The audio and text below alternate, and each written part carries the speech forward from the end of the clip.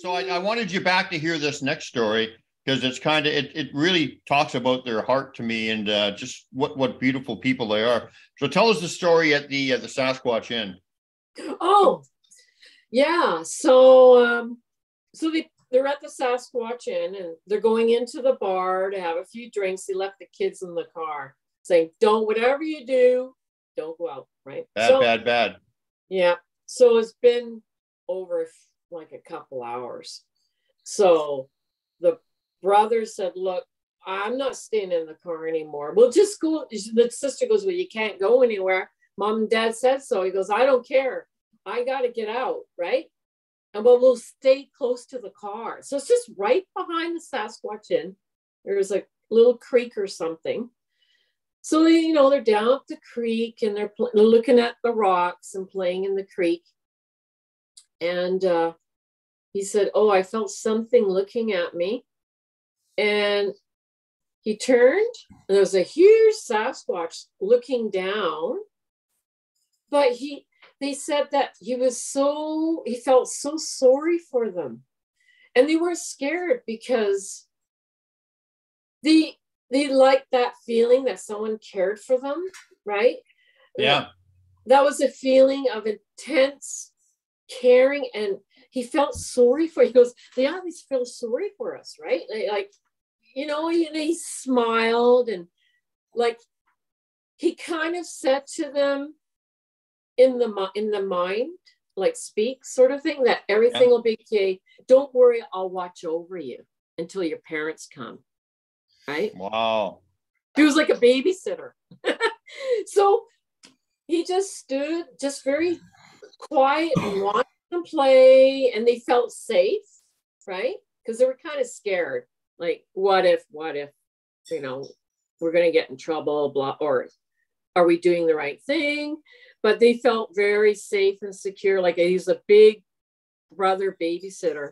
And they thought, well, they weren't scared. They thought this is normal. Like it's a normal, it's not paranormal, it's just normal. Like a guy came and he was so nice to us. How old were they? Oh, they were probably around 6 and 7, around that. Okay. Yeah. And so finally the parents come, and when the Sasquatch leaves, the parents come. So the parents didn't see the Sasquatch and they got mad. What are you doing? Well, they go, thank God you are back because, someone else have to look after us because you and dad won't. They go, who's that somebody? Well, a big man, with hair, a hairy man. But he was really nice. He really cared about us. And I think that was the last time they ever did that, the parents. He really cared about it. Yeah. I think we should look after our kids. We go, who's this man? They go, and they told the parents, like, big hair and all, but they thought maybe it was a hippie or, some guy living in the woods. And yeah. They were right. It was some guy living in the woods. Yeah. So that was what an experience, though. And then when they grew up, they go, yeah, we saw what we saw, no doubt about it. Right? That just, like I said, that just speaks to the heart of these amazing people. That's just such a beautiful story. Yeah. And I know that Sasquatch Inn. As a matter of fact, every time I go up there, it's in like Chehalis area, right? Yeah. Every time I go up there, pretty much I get a real good energy greeting kind of feeling. Like the Sasquatch are very receptive up there. Other than my clan, I think I felt them more up there than anywhere. And I think that just actually right behind that inn is where the elders sometimes go and they have ceremonies and whatever, and for the Sasquatch and stuff. So that's kind of ironic that they were right there in that exact spot. Yeah, that's what I heard. That there is ceremony like once a year, and they put out a lot of food. And this lady was telling me, like, young Native woman, and she said, you used to hear them howl a lot more, but now with a lot more logging and stuff like that, not as much, but they're still up there. But she said they put out this big feast, and her grandma said, shh, they're coming. And you hear big, heavy footsteps, and you hear them all come, and they eat all the food, not like a bear tossing things off the table, but like a human being eating the feast, and you can hear them come out. But the native people, they just retreat and let them, it's an offering, that's for you. And then after a while, you hear them retreat in the forest, and they come out. And yeah. That's a beautiful story. Yeah. It's just kind of a part of their everyday life on some of these reservations and stuff, where the Sasquatch will walk right through the village and stuff. They don't talk about it much, but it's not like thought of as like we think of it. It's not like some imaginary beast or something. They just think it's a natural part of of their life. Yeah, amazing. Isn't that beautiful how the Sasquatch came out and cared for those kids? And because of, and the other beautiful point of it is that I don't think it was as much to watch out for them because he thought they were in danger, but he wanted them to know that they were cared for. Yeah. Because the parents weren't really caring for them in the way that they needed. And he took it upon himself to say you are cared for and you are worthy and whatever. Yeah. And that's kind of beautiful. That whole thing is just, that lesson there is kind of beautiful. So did the parents go ahead? Even though the kids probably drove their parents to drink, and they're trying to get away from them for a couple of hours. Well, they still loved them, but they just needed a break, have a couple drinks. So do you talk to these kids specifically, or you heard about it? I used to have the Julianne, my friend. It was one of her family. I think it was her mom or dad or something like that. She used to come over here. I had paranormal meetings once a month and talk about everything from Sasquatch to aliens to ghosts, and because it all feeds off each other. I think it's interconnected, because you'll find that you talk to something about something and it branches off to something else, and it's like a big giant picture. It's like, wow. It's like, and when I had these meetings, the vibe was so high. It was like, whoa. Took me a couple hours to come down off the adrenaline, because oh wow, that's a whole ball game in itself. All these meetings that I had. Yeah. What else did you have on your list that you wanted to talk about? We still got to get into that amazing sea serpent story, because I think that's just pretty incredible. Yeah. But what else did you have on your list that you wrote down? Oh, let's see. You heard about the 5 Susanne story. Well, I heard about it, but we haven't talked about it on the air. Yeah, okay. This one, everyone, not talk about signs and synchronicity. I have this feeling. I always start off with, I have this feeling, right? I got to do this. So that day, my mom had died about a month prior, and I wanted a sign I wanted to see my mom. Like, how are you? Like, I want to have a sign of my mom of the afterlife. So I said to my husband, we're going to go to Fort Langley, right? We get to Fort Langley, and there's that graveyard beside a wine tasting event. And it was free. So the lady that was doling out the wine samples, she said, red or white? I said, red. And I noticed her name tag said Susanne. I go, wow, my name's Suzanne too. And another lady behind me, she goes, oh, hi, Suzanne, looking behind me. I go, you're Suzanne too? Yeah. No, I'll have red wine. I said, wow, toast to Suzanne, right? This is unreal. 3 Suzannes. Then she goes, hi, Suzanne. Down further. I went, come on, you guys are playing tricks on me. So I went, another Suzanne. And then a Susan came, but her name was Suzanne. I go, hi, Susan. So now, including me, there's 5 Suzannes. One, we're all middle-aged. We're all drinking wine because they had coolers too. One had, I think the Susan had white wine. The 4 Suzannes, we got red. Now, part of being a little skeptical, or I want confirmation, I said, look, I have goosebumps. I go, you know what? I know this is personal and you don't have to do it, but do you girls, ladies, mind showing your ID? I'll show mine first. I'm Suzanne.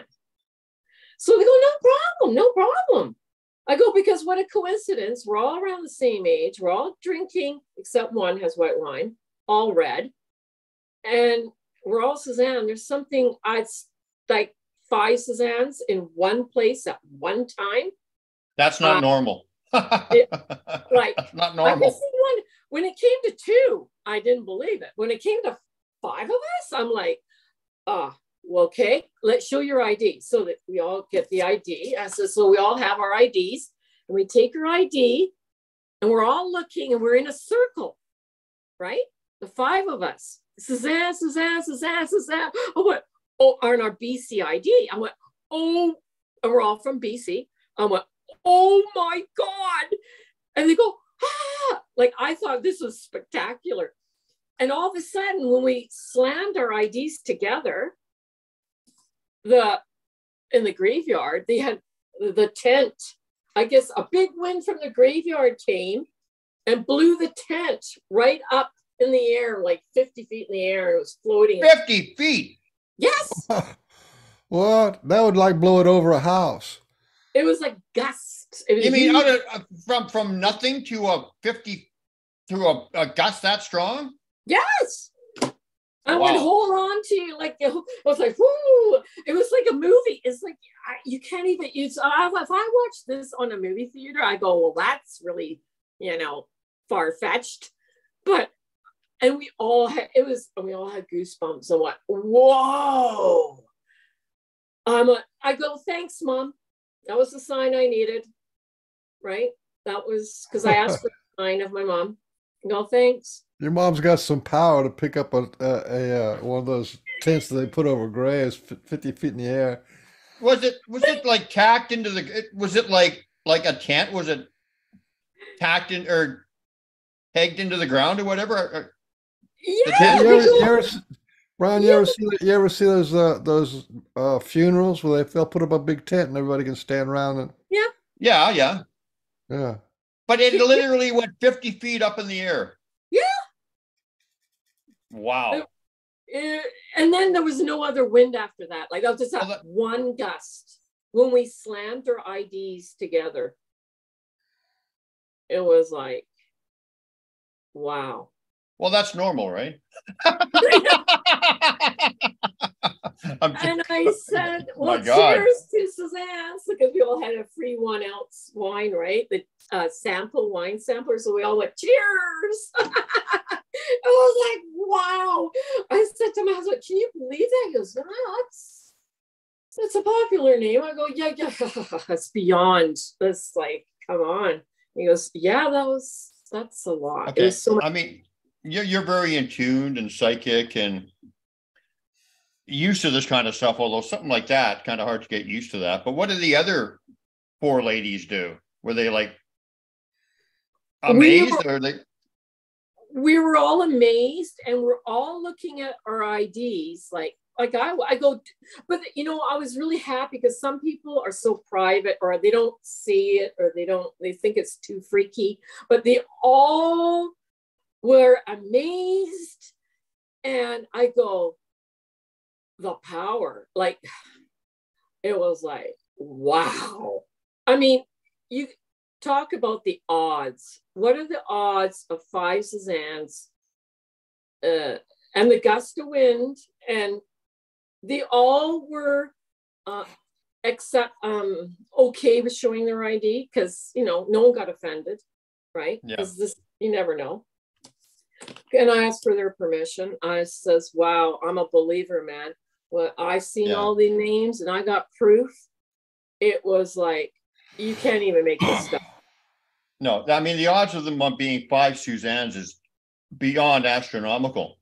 But the other thing is it kind of reminds me of some of my experiences where there'll be a set of events set up, and like I had them with 2 or 3 different people all meet in one place just for the purpose of showing you magic or whatever like this. And so it just seems like a classic setup between all 5 of you, that you're all guided there just for that specific event to occur, to show you, like the potential of the magic in the world. Yeah, who knows what's going on the other side? You think your mom got out there and woke all those girls up to come out to, or the Sasquatch were doing you a favor, and when all of y'all got together, they just blew the fence. Who knows, man? Because they got to control the elements of the wind and get the people there. That's like a lot of stuff going on in the background.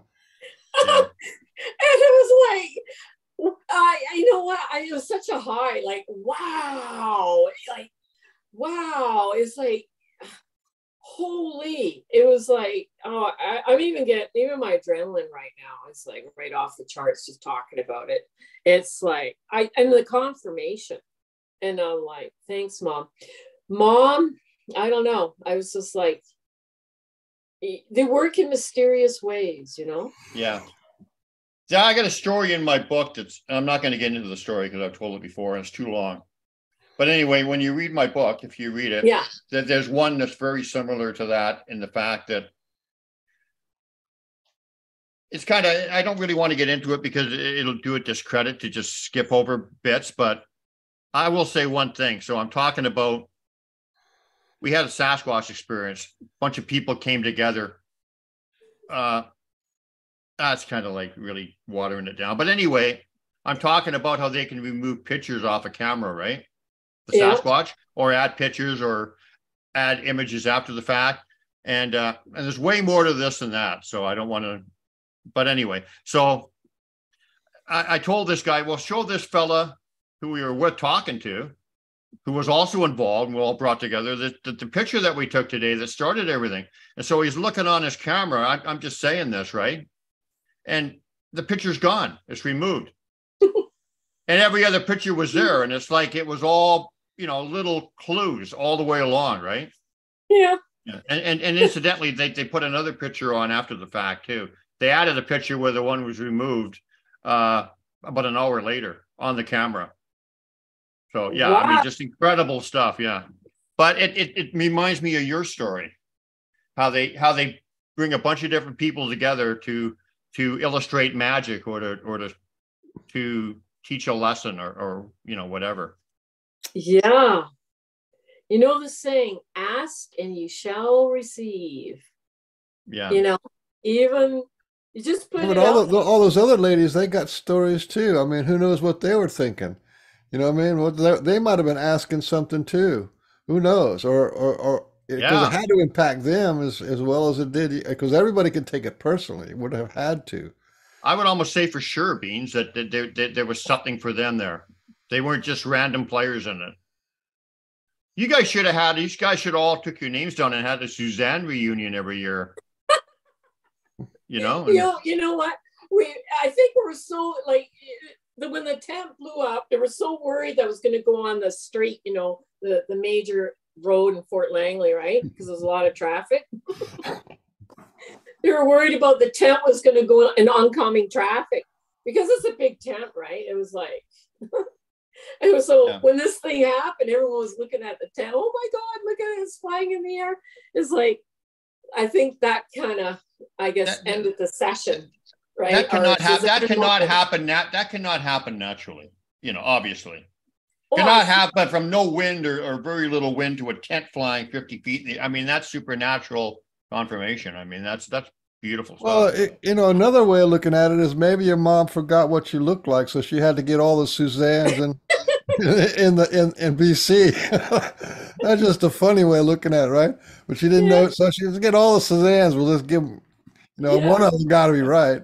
If nothing else had to happen, just the fact that there were 5 Suzannes together is like beyond belief.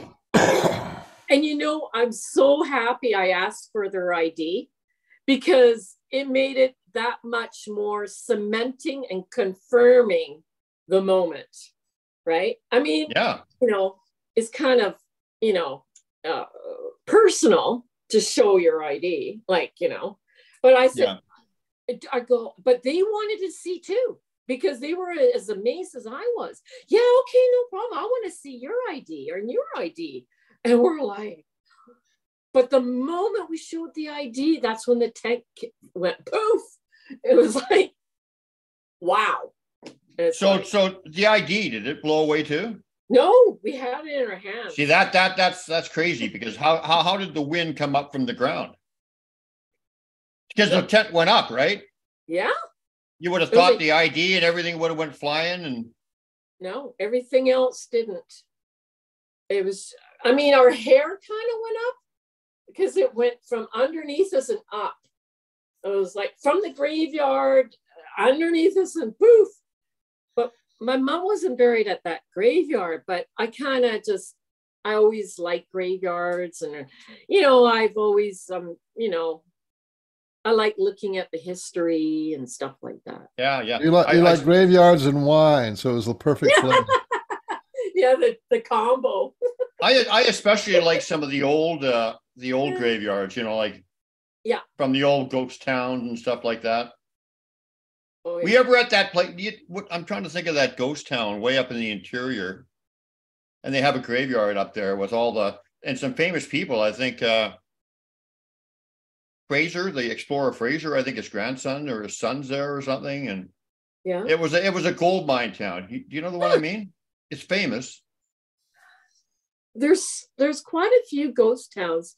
A lot of them have deteriorated, you know, over the years. Yeah. But I know there is, I just forgot the name of it, but up in the interior somewhere, you know. I can't remember the name. I do know the name of it, but I can't think of it right now. Why don't you show us that, tell us that story about the thing that appeared by your truck when you were asking for a confirmation, and maybe grab it. Yeah. Can you wait a minute? I'm going to go grab it. I just got to go to the washroom. Absolutely. We'll sing some musicals while you're gone. Okay, you do that. But don't show us it until you get to the part, though. Okay. We got to build up the suspense. Okay. I'll be back in 2 minutes. Yeah. Pretty wild stuff, eh, Beans? Pretty wild stuff, you know, but then it's like, this is a psychic world, you know, we got to adjust to the fact that wild things happen, and there's a world right next to us that's just as big as ours. Absolutely. Yeah. I'm surprised that there's not more bleed over. Seems like there should be a lot of people on the other side who like to play tricks and like to, you know, give their loved ones a little thrill, you know. I'm surprised there's not more of that stuff going on. It seems like everybody pretty much stays in their own lane. Well, I had an experience with my father when he passed, which was kind of cool. Very, very heartwarming, and, you know, like knowing that he was fine. He had a problem with his will and stuff, and his paperwork or whatever. So for whatever reason, and you know, like he was in Florida, and my sister and I were in Canada. So anyway, I don't want to sound cold when I say this, because it kind of creeps me out even thinking about it. But they had to put him on ice for a while until they got everything settled down, right? So my sister had a candle burning in her house, and she said she was gonna keep it burning until he was cremated. That's what they were waiting for when everything was resolved. So that very day, when everything was finally resolved and he was cremated, I was laying in bed and I had a scent of a man's cologne come and visit me in the room. Just when he was, just at the exact time he was being cremated. Wow, I believe it. I believe that. And my sister's candle. I don't know how you keep a candle going that long, but I guess there's candles like that she had burning for a month or something, extinguished on its own at that exact time too. Yeah. Well, they have votive candles. You know, they're what kind of sit in a glass jar, and those things will burn for about a week. Okay, well, I don't know what kind of candles he had, but you know, he gave us both the thumbs up that he was okay and he was moving on. And you never seen those votive candles where it's like in the glass jar, usually has a little picture of a saint on the side of it, and then that's what it is. It's for like devotion, and I'm not really devoted. I know what you mean, but I don't know if I've seen one or not. Yeah, well, you don't have like a Latin community. Well, I've been in Miami, and wherever there's Latin people, they have those. That's like a big thing because they all have altars in their house for. All right. Yeah. All righty. All right. All right. Business taken care of? Business taken care of. Okay, let's hear this story then. This is pretty cool too. Here's my advice to people if you want something to happen. I always notice, ask and you shall receive. Ask, I mean, within context, right? And believe in it. Believe it's going to happen. And don't worry about how it's going to happen or when. Just throw it out to the universe. So this is what happened. I said, I really want to sign a Sasquatch. And we're on our way out to, I think it was the Harrison campsite. Forgot which one it was called. I was out in Harrison anyways. And I said, I want to sign a Sasquatch. I would like to sign a Sasquatch. So we're in the car and we stop and George says, we got to sign in. I says, okay. And the minute I open up my door, I look on the grass and I find this. Whoa. Whoa. Yeah. And it's wood. What is that? Is that like a kid's toy? What is that? It's made out of wood. Yeah. Well, I thought. Turn it at an angle because I like it more like an X. Yeah. That's all. Like that. Yeah. It was about that thick. It's made out of wood, right? And I went, wow. Right? Like it could be that way or that way. So I thought it X marks the spot. That was the thought I got. X marks the spot. There's your sign. And it was like out my door. But you knew immediately when you saw it that was your answer? Yeah. The X marks the spot. And what does that mean? And I said, well, I asked for a sign. But then I thought, well, maybe a Boy Scout carved it and they left it there. But so I says, I want confirmation. So, me being a little 10% skeptical, I would like a little bit of confirmation. So I said, well, let's rule out some stuff. There was no garbage. There were no other trail of anything, like of maybe Boy Scouts, or there was a little expedition going, like a pop or a cup or nothing, or garbage, or piece of paper.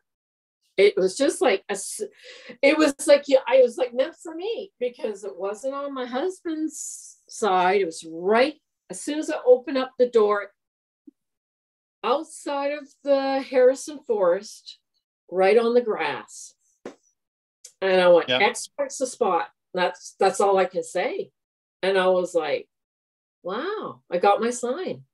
Yeah. At first I was like, like I said, it could have been somebody who carved it. That was, got to rule things out sort of thing. Right. But then I thought, well, that's kind of coincidental that you asked for something. And, if someone makes their present, they mark an X, right? Like, I've been here, or, you know what I mean? Or, well, Sasquatch make big X's in the woods. Well, you know what? I wanted to make a couple points here. You never seen the big X's in the woods? Pictures of the big X's in the woods? The glyphs? Yeah. No, they're up in the tree. They go up in the trees. They're 100 feet tall, some of them. But that's a glyph in a way, too. Yeah, Kinda. I never It's just a thought huge of it. glyph.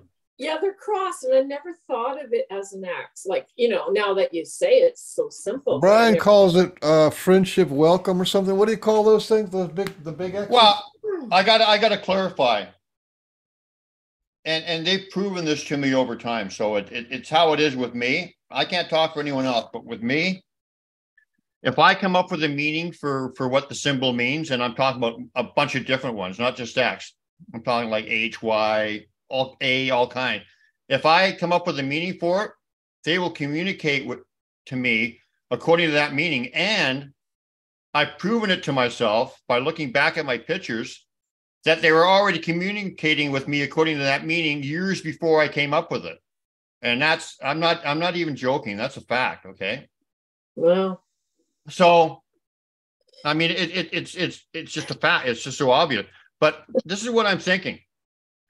Because I know that the X for me means friendship welcome. The fact that you found it, and they would already know that you were going to meet me. Yeah.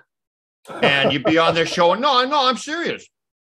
I honestly believe that that's how they work. I honestly believe that they could have left that particular symbol because I would be able to tell you that it meant friendship welcome when we talked about it. And I'm not even joking. That's exactly how those big X's are all over the world, all over the United States. So if you want to see if Sasquatch is in the area, you look around for those big X's, and that's their territory, and that was like a personal one for you. Yeah, I mean, and the other thing is interesting is that it was right where you opened up the door, and that's not the first time I've heard that. Yeah, no, exactly. I'm not even being funny. That's how detailed and how much they know the interconnected nature of us and who's going to meet what and who's going to introduce and who's going to open up somebody's journey and how everything is connected. I honestly believe that because I know what that meaning was, that's exactly what they left you, and that I would be able to tell you one day, and that it would fit together for you. Well, thank you, because that's another confirmation. Like, because I always wonder, I knew in my heart that it is a sign. And I found it so awe that I kept it. I go, I'm keeping this, right? This is special. This is for me. And this has been 10 years now, right? And I have it on my bedside. And so here you are, synchronicity, like it's pre-planned or. I'm not trying to take credit for it or anything. It's just how they work, right? I'm just aware of that, so I can see it for what it is. But wow. I remember when I think it's an astounding miracle that you never watch that many Sasquatch videos where people walking in the woods and they see the big X over. Mind you, I have some friends that used to live in Mission, and I did see them crossed over. But I never until now, something so simple that it was an X. I saw how the limbs were bent over way high up, and they said Sasquatch is here, and they showed me all of this stuff, right? And I got one picture. It's a bit blurry, and I got to search for it. And in the trees behind, when they're showing me these the X's in the trees high up. I took a picture, and there's this dark energy form that was there one picture and not the next. Yeah. And it was like a dark shadow, but it was big, and it was just, there wasn't any definition, but something, it wasn't in the film, it was in the digital camera, right? And I go, oh, something appeared there, right? And then disappeared the next. Or And the thing about that is, okay, they gave you that gift and that sign that you asked for a sign, right? mm-hmm. And what the message to that is that the Sasquatch are always there. They're always there. They never really go away. Yeah. I had a dream of one, and he was in my living room. And he just kind of looked at me, and I looked at him. And I thought, wow, now it came in my dream, and I thought that was cool. It wasn't a long dream. It was just making his presence known, so to speak. Yeah. Like, there goes my toilet again, flushing by itself. That's weird. Oh, somebody must be a female because ladies got to tinkle more than guys. Maybe it's my mom. I noticed that ladies tinkle more than guys do. Oh, yeah. I don't know why that is, but I think we drink more coffee. I don't know. Well, I don't know about that. I drink a bit, but. And here's the weird thing. Where I saw the Sasquatch in my living room in my dream, on occasion, this happened, I think, only a couple times, I've heard something to akin to like a 25-pound weight drop right in the middle of my living room. Like, boom! Not up in the attic, nothing outside, just right in the middle of my living room. Like, boom! I'm like, what the heck? Something fell, like a big picture. Something fell down off of something. Shelf or something? And I go in there, nothing. Nothing's been touched. Yeah. I'm like, wow. I thought, is somebody in the house or something? Like, and I checked the house, no. But it wasn't my dogs or nothing. Like, do you want to hear a quick story about when my mother passed? It kind of relates to your story with your ex. It's sure. Not that long. So my dad called me up on the phone and said, your mom passed. So I thought, well, I have to go up to the woods and find some peace and tranquility and think and whatever. So I get out to my car and there's a glyph right by my car. And it's, wow. It's an X. Oh no, it's an arrow pointing directly to where my clan is. Right as soon as I heard the news and I went out there, it was right beside my car, pointing directly there. The next day I went out and there was another one or something, and I can't remember all the details. But then this is interesting too. And about a day later, I'm coming back and I'm in the car and I get all this energy, like this big time energy going on. And I knew they were there and something was going on.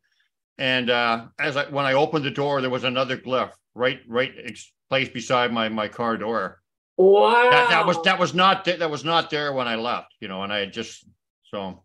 I got goosebumps. That's the kind of stuff. That's the kind of stuff they do. Yeah. Oh my God. Oh my goodness. I love signs and synchronicities. And the more you write it down, take notice, the more it happens. The more you notice. Like, I like to sleep with crystals underneath my pillow. That's how I connected to Zoom by myself. I got malachite. I put it last night. I said, I'm going to connect to Zoom, no problem. And this is... Rocks are really smart people. They really are. And I said, we're going to connect. And I put it underneath my pillow and I had no problems. Like yesterday, like he says, it was over an hour. And I thought, I was stressed out about it, thinking about it last night. And I thought, oh my God, I don't want to disappoint myself and you guys. I go. Well, we don't care about you, but it would have been bad if you disappointed us. And I'm a huge believer in rocks, like see the rock facilitating the Sasquatch at the Aztec rock, right? How it transformed, right?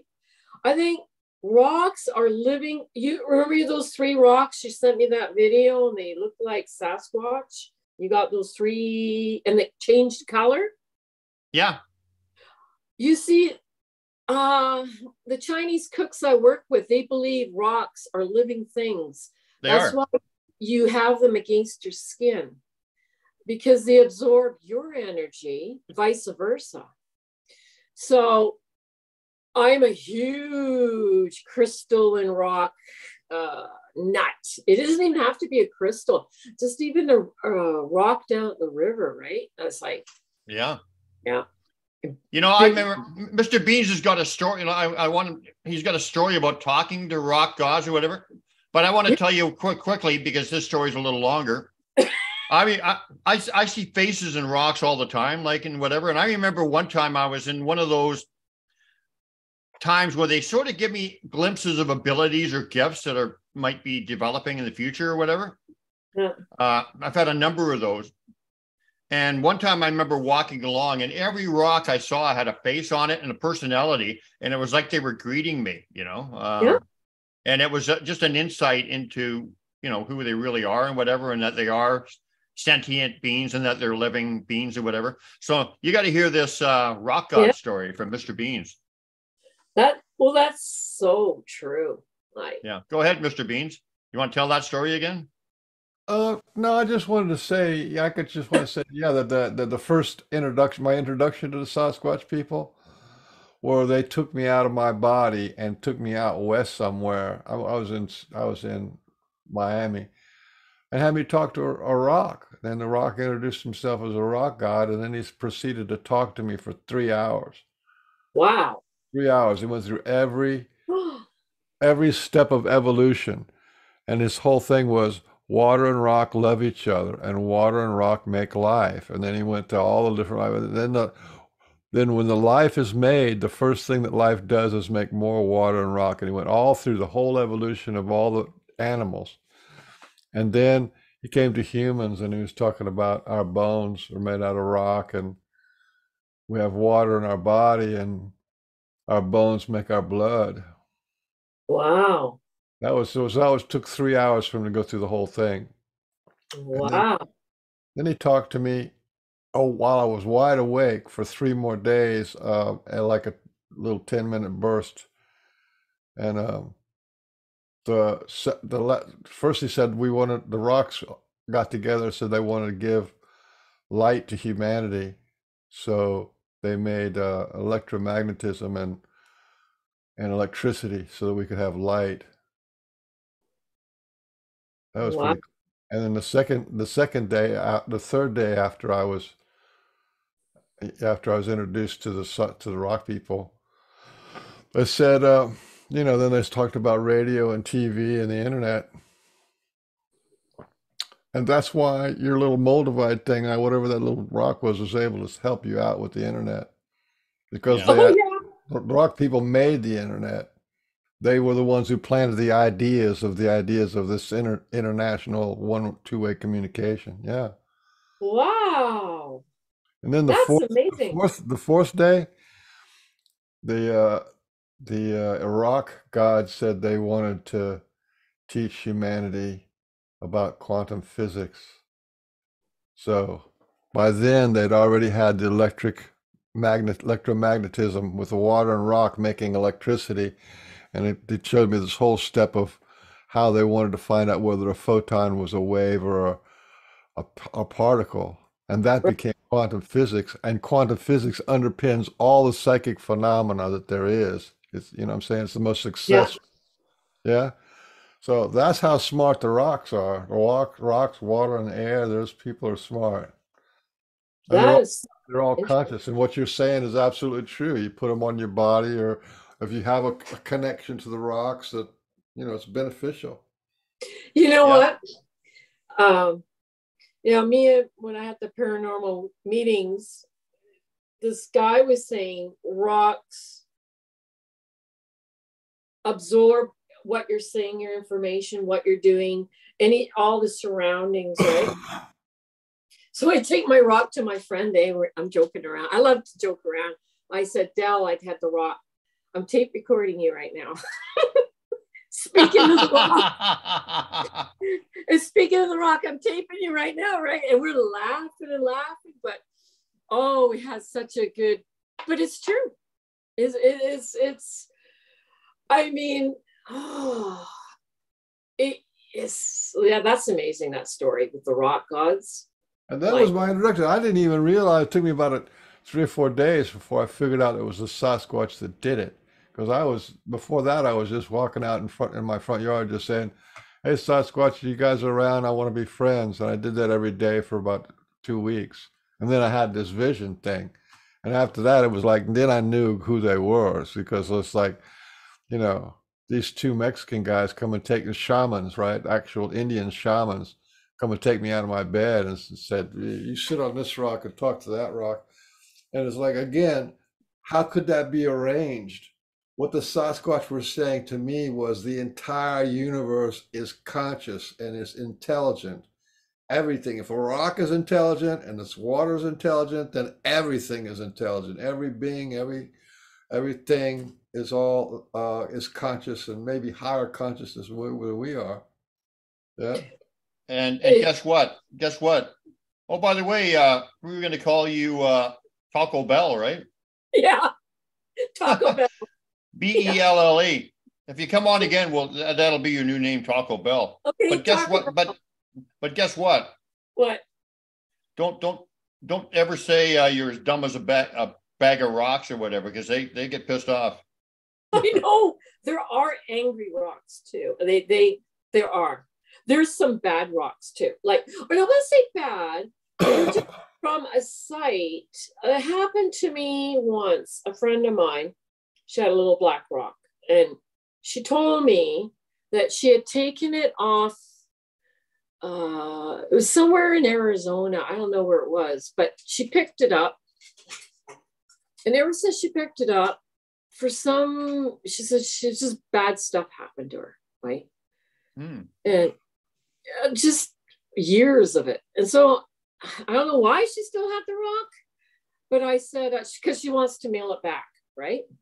I would say take it back to where she found it. Yeah. So it was one of the to-do lists that she never did. And she's telling me the story. I says, well, you know what? Bring it over. I'll bet you I'm going to transform that rock to a happy rock, right? Well, yeah. She took it out of her purse and put it on my table. I said to her, as soon as I seen it, I felt it. I said, no, I can't do it. I can't, or I won't. I can't. It's not meant to be. You're going to have to take it with you.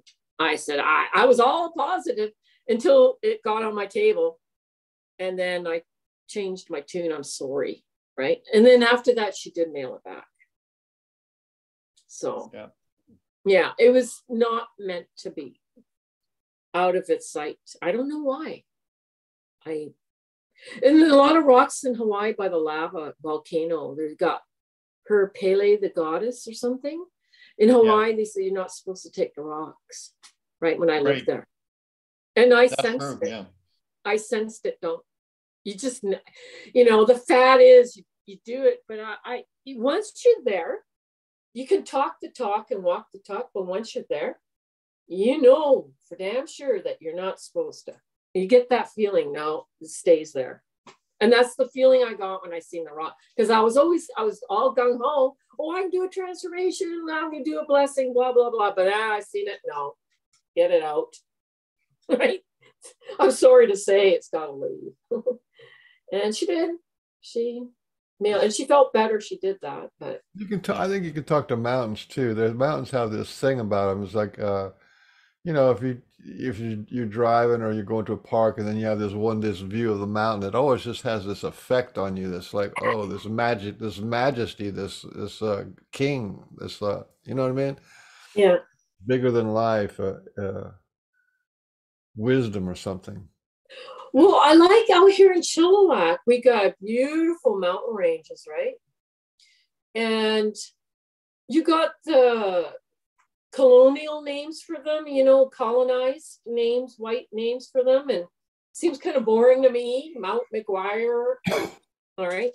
But I went on the bus and this native man says, do you know the names? His name was Patrick. Patrick goes, do you know the names of the, I go, yeah, that's Mount McGuire. He goes, no, the real names. And he told me what, that's the chief. And he's laying down. It's so majestic. And that's the lady. And that's the wolf. And I'm like, wow. He said, Mount Baker is the man, the husband of Mount Sheen is the wife. And oh, I loved it. When I heard that explanation, it made it so much different than. Yeah, I'm so glad you're talking about that because we've really lost that connection. And we were talking earlier about the green man and that the green man's always got stuff growing out of his mouth and growing over his face and it's just amazing stuff. And we used to celebrate and dance to these beings, to the equinoxes and the changing of the seasons and yeah, and to celebrate the earth herself. And we lost a lot of that with this kind of sterilized Christianity. Just Cut and dry. Such a sterile religion. It's like they call it monotheism, right? That means you cut out every other possibility in the entire universe. That's what monotheism is. You cut everything out. Yeah. And which is just a shame, Yeah, because once I heard that explanation, I was like, wow. And now I look at the mountains in a picturesque, I see the chief lying down in his headdress. It's unbelievable. You look at it a whole different way. It's like, oh yeah. Yeah. Hey, we got a question. We got a question from the Pork and Beans Peanut Gallery. And I can address it. Beans can address it. And I bet you could address it even just intuitively. I'm not sure how much you have a connection with Sasquatch, but you have something going on with them. So John Temperine asks, and I'm assuming he means the Sasquatch because this is a Sasquatch show generally. How do they choose someone? Why do you think the Sasquatch choose someone to connect with? And we can all pipe in on that. Not you. You already said. Me? No, go ahead. I think. Well, I'm going to say a little something, but not as much as I normally do. But yeah, you go ahead. You're in the seat of wisdom today. Yeah. Okay. Go ahead, Taco Bell. That's funny. BELLE. I don't think it's because anyone is special. I think because they sense you need to be shown a way of feeling that no one else, you need that. You need to be chosen. Like, it's not, you need it. And sometimes when you ask for it, it comes. But when they choose you and they show you, it's like you need it. It needs, it's the needing. I think it's that need feeling. Like the guy that was suicidal, he didn't know what was going to happen, but they sensed he needed them. Like the little kids behind Sasquatch Inn, they needed somebody. So I think it's a feeling of need. That's why we from love and compassion. Yeah. Yeah. That's my. I think you're right. That's one thing for sure. Yeah. Yeah. They also have people because of these times that the awakening, so to speak, or whatever. Phone. I don't really answer the phone much. They have people representing them and whatever to try to, like the show, for instance, to try to get their word and their wisdom and their truth and their heart out there. So there's a bunch of different ways, but I really like what you said because they really do come to people in need, people who are on the edge of despair where they're going to take their life, or somebody who needs to be loved and felt like they belong, like those little kids. I just got a good energy rush on that. It's that was really nice. I like that. Yeah. And if it's let's say rock throwing or something that's more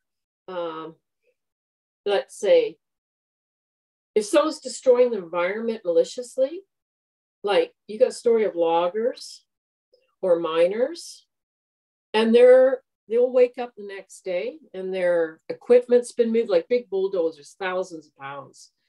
Or they don't hurt you, but they're showing you you're hurting the earth, you're hurting me, right? And kind of trying to make you think, hey, what you're doing is wrong, right? In some places. In some applications of that, yeah. Yeah, they're not going to hurt you, but you got to have respect too, right? And a lot of people, they change their minds. Say, you know what? I don't think we'll log those old trees, or they can't get help, right? Oh no, this is beautiful. Yeah. No. When you're out in the woods and you're taking care of nature and you're appreciating nature, and maybe you got a garbage bag and you're picking up garbage and stuff, they're going to notice that. They're going to notice that. And I don't think the Sasquatch, they like it if you're too noisy. I think they'll show themselves like, it's just like us. If it's too noisy or too... Well, it depends. If I'm out there singing and stuff and that's having high vibration and whatever, they love that because they like because they reside in a higher vibration than we do. So in order to actually to meet them, you can't be thinking negative things or whatever and like lower dimensional kind of things. You got to kind of you got to bring your energy up and kind of meet them in the middle. That's when you have the encounters, when you're talking about spirituality, when you're laughing, when you're singing, when you're talking about positive stuff. That's when they come around because they want to be part of that. They want to join in and they want to watch, right? Yeah. How about you, Beans? Oh, go ahead. Sorry. Well, you can also be chosen by them if you decide to fight them. You fight with them. Like if you're scared of a Sasquatch, I just tell you to go right back out and park at the same parking lot, get out of your car and shadow box and tell them you want to fight with them or whatever. You do that, dissipate all your fear, and they'll understand that. They're like, that's like, that's how you become friends. It's like you just get over that whole fear and the anger and stuff, and then they know who you are. You're not trying to hide anymore, so you can do it that way too. There's something to that because, and there's also something to that for the sake of teaching because they don't teach us beyond our fear level. I've had one or two test my metal moments, but it was just to see how far I was and what my fear level was. So if you do get over your fear, and in the way Bean says, or whatever, then they will proceed with you and teach you more. So. If you're authentic, if you're a fake person, you can be the nicest fake person that there is, and they're not gonna that doesn't turn them on at all. You got to be authentic. If you're hurt, you're hurt. If you're angry, you're angry. If you're sad, you're sad. That's authentic is what they get. Yeah. True. Yeah. Well, what else do you have on your list? Because we can't let you go without that. You got to talk about the crypto thing. The magic super duper never before seen except in all the history books. Did you want to go there now, or did you have? Because are we going to end with that?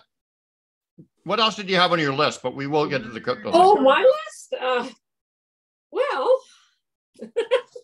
Oh wow! If you want to, or we can just get to the crypto thing. But if you have something you really want to bring up, I mean, you went to the bother of writing that list out. Well, I have one more thing, and I did tell you this. It's a feeling, good. It's kind of different. Like I said, it all branches out because I had all these experiences. But I'll make this one. I just found this changed my life. In real life, about 30 years ago. I was waitressing at a bad day at work, and I was a single mom, lived with my mom, and I came home disgruntled, and I was in a bad mood. And, I saw the happy couple with their child. I go, oh, that's a nice married life. I'd like to be, where's my picket fence, White House and a picket fence sort of thing. So I said to Mom, well, Mom goes, what's wrong? I go, no offense, but my dream is not living with you for the rest of my life like this, right? And she got offended and said, sorry, excuse me. I mean, I exist, and she exists. I said, Mom, I'm sorry. I didn't mean that. I didn't mean that. I just spoke out of context because I had a bad day. So anyways, I get to my bedroom. It's a nice summer day. I thought, well, I might as well go to bed early. It's 7:30 at night. It's really light out. And I'm looking out the window. I'm laying on my bed and I'm just pissed. And I'm looking at I had a St. Christopher and cross that someone gave me. And it's hanging in the window, and it started going like this, like rock, like, and then it was going like this, like, it's kind of hard, but it was swaying like a pendulum, like first little, and then the momentum, and it went bigger and bigger and bigger. I went, holy, now I'm hallucinating. I'm so depressed. So I thought, oh, it must be the wind. So I get up, I'm going to shut the window. Like, I don't want to hear everyone having fun and a good time. So I was going to shut the window, and it was already shut. I went, whoa, like, okay, I'm hallucinating. So then I go to sleep. And in my dream, there's like these daggers coming at me, and it's pouring rain in this house. And it's like a lucid dream because I'm aware that I'm dreaming. I said, oh, great. Ha! Now I'm being attacked in my dreams. I thought dreams would be an escape. And then, as soon as I said that, here comes a man, intense blue eyes staring at me. And he looked at me in mental telepathy, came up, he picked me up, and he said to me, mental telepathy, Susanne, have patience. But as he did that, I felt so euphoric. It was unbelievable. It was like a love 1,000,000,000 times. I can't even describe it. It was such a high. It was like, wow. And I woke up next day. I said, Mom, my life has changed. Everything's going to be okay. And I told her what happened. And then 9 months later, I met my husband, and I got my little picket fence and the happy married life. So, yeah. And then, so sometimes I question it. Well, was that just a dream? But my confirmation was that physical necklace going back and forth as a pendulum. That was a cross and St. Christopher. So you put the pieces of the puzzles together, it wasn't a hallucination, and it wasn't just a dream. It was a visitation of, just spiritual, but that was, that guy was a high being, that's for sure. Whoever he was, he was. Who do you think it was? He was high, put it that way. I'm not gonna put names on it or anything like that, but it was a high being. Oh man. Hey, that's why I think like a Christ level, or yeah. or a Satguru, a true God man. Yeah. Yeah. Wow. Wasn't Saint Christopher the saint of traveling? Yes. So you were traveling. That's right. Your path changed right then. Wow. Beautiful. Thanks for that. When I hear from, like, I like to hear what people's thoughts are on it, because normally I cry when I tell the story, but now I think I've said it so many times, but it was that touching. Like, that high. Oh my God. If that's what the afterlife is all about, sign me up. It's like, when the time comes, it's whoa.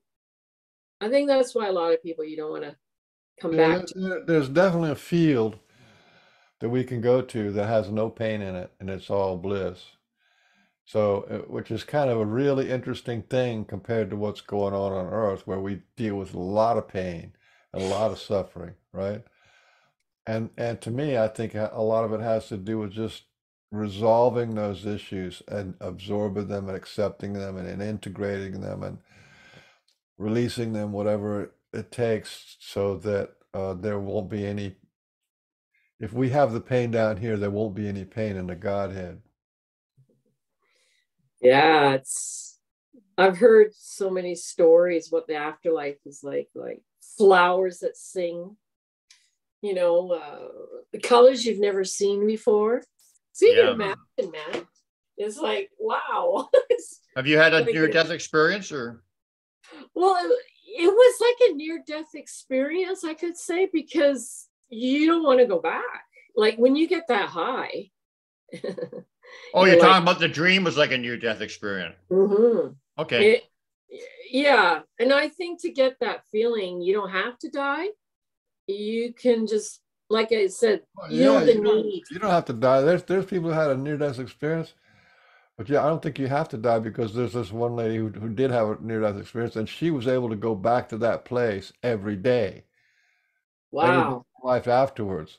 So that lets me know that it is possible for just a regular person like us to be able to go to that place. If we if we had that connection built in, we could definitely do it. And you had that connection that day or that night, whatever. Yeah. I think that Love Zap that I got that I told you about was kind of showing me what that's like too. And and all the knowledge that we have on that other side, and no questions, no need to, all that stuff.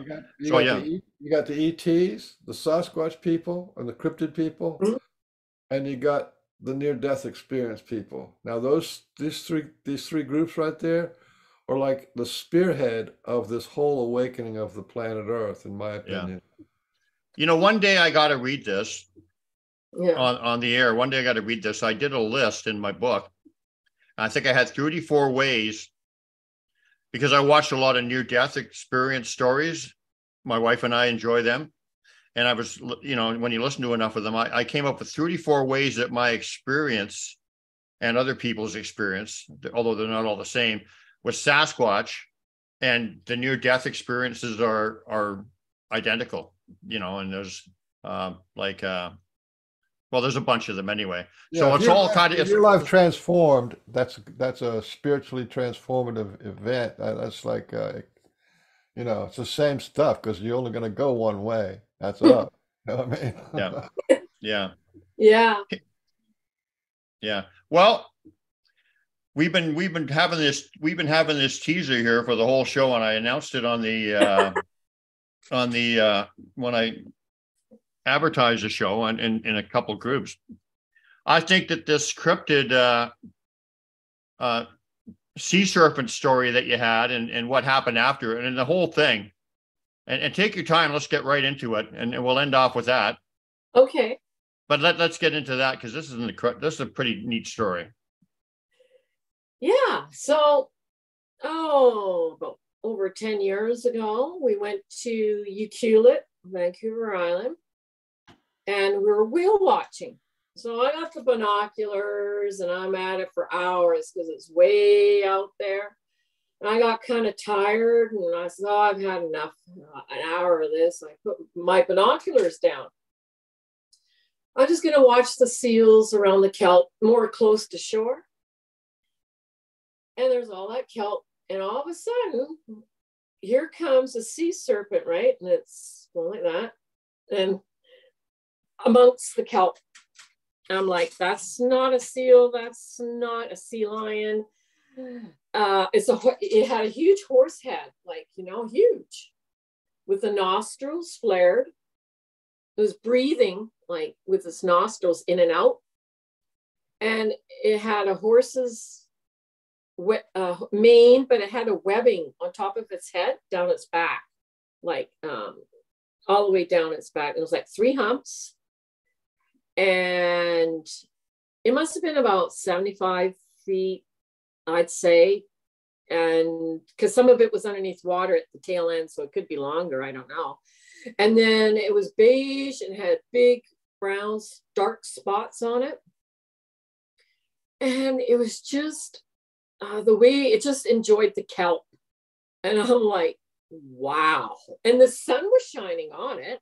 It was pretty close to shore. I'd say, I don't know, and deep enough for it to swim in. It was like, I don't know, 100 meters or so.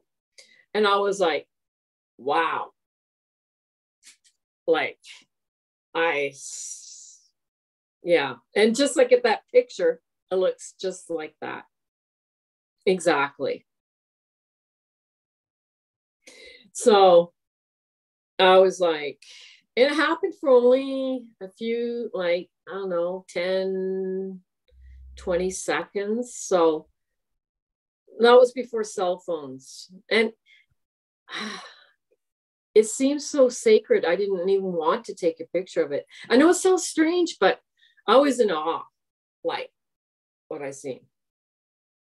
They call this Catiosaurus or something, yeah. or Catosaurus or something. But it's a very famous, it's a very famous one, and it's been talked about for hundreds and hundreds and hundreds of years. Yeah, and it just seems so in its element in the kelp, and the beautiful long brown dark mane hanging down, and then it had the webbing on its forehead. Not on its forehead, on its head, all the way down its back, like that. And like I said, confirmation again, I thought, wow, it's not a dinosaur head, because I thought like Ogopogo, you got the dinosaur head, like, but what I saw was a horse's head, type, horse-like, not horse's head, but horse-like. Now, can I ask you something? Mm-hmm. Were you aware of Caddy or any of this stuff before you saw it? Yeah, but I thought it was up at Loch Ness. No, but not you didn't. Loch Ness. But you didn't know it had a horse head. No, not at all. So you were seeing, you saw something without any knowledge that that has been reported for hundreds and hundreds and hundreds, maybe thousands of years. So that's kind of interesting. So the only knowledge I had was, the Loch Ness monster that you've heard about and Lake Ogopogo, but they always give the illustration of like a dinosaur type head, not like what I saw. So I was kind of surprised it had a horse-like head. I went, and it wasn't a horse that swam off the farm by mistake into the ocean. It was, but the way the sun was shining on it was so like, wow. It's like, I didn't expect to see it. And what gave confirmation was in Nanaimo, I bought a book and I was waiting for the ferry on the way back. And I was looking in the book and it had petroglyphs of Nanaimo from thousands of years ago. And lo and behold, the native petroglyphs, they had sea serpent with a horse's head. I went, bingo, that's what I saw. So I was like, yeah. So now, the skeptics are that's amazing that, and there's more, but that's amazing. But so I'm not going to insult you by, well, I don't want to insult you by asking this. I'm just asking because, people, that this is what regular people would say. So there was no misidentification. You knew exactly what you saw, right? 100%. I would take a lie detector test on it. Yeah. Like it wasn't like, I mean, cause you read people who are trying to figure stuff out logically, once again, the old parentheses, will say, well, it was like a group of sea lions, like whatever or something, or they'll try to explain it away in some so-called rational manner, but you absolutely saw what you saw. There was nothing other than that, right?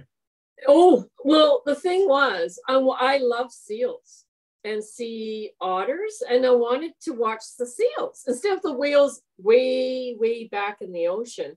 I wanted to bring my vision, give my eyes a break to see the seals, watch the seals maybe. I love seals.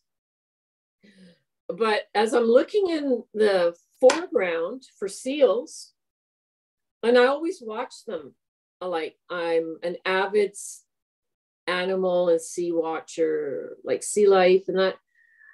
So I observe a lot, right? So I know what's what. I've seen seals and big sea lions, you know, the head, they have a distinct shape, right? The sea lions can get really big, but, and the seals, but no, it was a horse's head, you know, with the nostrils. I know seals have nostrils, but these were pretty big. It was pretty big. The nostrils, like huge, like, you know, no doubt about it. And because of the illumination of all that light, there was no shadows or fogging effect, or that could be kelp. No, because it was a little above the kelp, like, you know, the body, and you've seen the water shine, like the shimmering effect.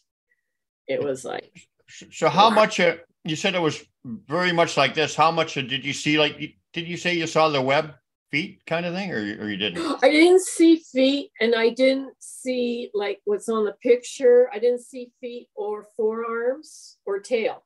I just saw the head and 3 humps. Did the humps kind of look like they could be like this? Yeah, they had webbing on the humps, and they had spots, big giant spots, like no real conformity to it. It's just random spots, you know, but there were big spots, like dark brown, and it was so close. And what was also confirming to me is it wasn't way out there. It wasn't like a log. It was pretty close to shore. Because what are we talking? What, 100 yards? Yeah, like, yeah. And it was deep enough for it to be in, but yet it wanted to be with the kelp, because there's a lot of kelp closer to shore, right? It kind of gets bungled up, right? Mm-hmm. And it was just wandering it like a sea forest. Like, it was just like, you know, I never expected something like that. That's another thing. I'm like, it looked just so majestic, huge. Did you feel, you felt it was, can't remember how you described it, but did you get an energy? Did you feel something? Do you think it was by design that you saw it? Do you think it was a coincidence? What was your feeling when you saw it? I know you were in awe and you thought it was spirit or something. How would you describe that feeling you had? Oh, that it was weird, because normally when you see something like that, you jump up and you know, the normal part of me would say, look at that, but I didn't. It was like, it was meant not to rise. I didn't want to harm it, because it was so special. Like, it was just like meant for me. It was like I was transfixed on it, like. And my husband was right there, and he's having a cigarette, but he's looking in the other direction. He wasn't looking out to sea. He was looking out. Oh, geez. He was having a cigarette. So, and then by the time I try to get his attention, oh, well, it's gone. It's already, it dove down the water, right? And I just didn't want to ruin the moment. Like, I didn't want to see it hurt. I didn't want to see it. I didn't want to draw attention. Like, the last thing I want to see is a whole bunch of people with guns and nets and God knows drag nets. Like, I don't think that would have happened, but that was my thought. I don't want to ruin what I saw. Yeah. And Beans, while you were out having your cigarette, Susanne said that she had no prior knowledge to what this creature looked like, but she went to some petroglyphs in the area, and this beautiful animal was part of the petroglyphs, what the horse had and whatever. So, okay, it's on this piece of ancient map. I don't know what that map is about, but they must have known about it a long time ago. I think I read this is from 1700. This drawing. And like she said, there was on a petroglyph from the original people that were there, or people far, far away, and it had a horse's head. So they don't normally, when the Indians put something on a totem pole or stuff like this, or in petroglyphs, it generally means that it's a real thing. So they had knowledge of that. So then here's the really crazy, amazing part. And it feeds into the Sasquatch abilities and whatever too that they can do. So you said that you went into town or something and you talked to some native, some indigenous elder lady or something, or? Yeah, and she was selling at a powwow. And she had some jewelry, like it was dragon-like. And I looked at it and I said to her, kind of looks almost similar, because a dragon and a horse head can almost, they got the nostrils, right? And the webbing on the head. I go, that almost looks like something I saw. And she said, well, what did you see? So I told her, and she smiled. Oh, yeah, you've seen it. I go, so I go, it had a horse's head. As soon as I said that, she's like, oh, yes, you've seen that, what we believe in. I go, really? She goes, it has a horse-like head. And I'm like, oh, so that's another confirmation. Oh, okay, because I've seen it on a petroglyph. So anyway, she goes, but the fishermen were on the beach close to Ucluelet. There's a native village around there. And she said, we seen the community, the natives had seen the sea serpent, and they're all looking at it, okay. And then, when did this happen? You never told me that. 10 years ago, she said 10 years ago. No, this story that she's relating. Oh, it had happened, I think, a few years, maybe few years before my incident. Like okay. So it was still, I think the guy is still alive, right? Of what I'm going to talk about. What happened? Yeah. So it wasn't an old story. It's pretty recent, because what happened was the sea serpent. So they're all, the fishermen are watching, the native fishermen, they're fishing out for salmon, and oh yeah. And then it was pretty close to shore too. And then here's the weird part. As it comes up to shore, the beach, she said, we were amazed. I go, what? It transformed, the serpent figure all of a sudden changed into a human, and it had the seaweed, the kelp, like the seaweed, just like I said, that seaweed thing. And the seaweed was on his body, was a man. And it was because the fisherman knows the fisheries officer. It turned into him. Wow. And he's got a wet uniform. It's wet. And he's got the seaweed hanging. And then they're looking in amazement, like, what the heck did we just see? Like, what? It transformed from the sea serpent, I don't know, into the fisheries officer. And then he walks to the pub, and he's in a daze, and he orders all these drinks. Like he was in a daze? Yeah, kind of like a zombie, like, oh, like he wasn't himself. But they knew, but you told me they knew this guy prior, and yeah, they were quite familiar with him. And he wasn't himself. Okay. And they go and they watch him, and he's all soaking wet. He's got the seaweed, and he's in a trance-like state. I don't know. And he's walking to the pub, and he sits there, and everybody's watching him like and he just sits there like, and has a beer, and he's like in a daze. And she goes, we seen what we seen. I don't care what anyone says. But the whole, the village was there, all the fishermen, and they knew who the guy was. But they're like, wow. And I'm like, now that's a story. it's almost like a werewolf transformation. You know, a human goes into a werewolf. Astounding. Yeah.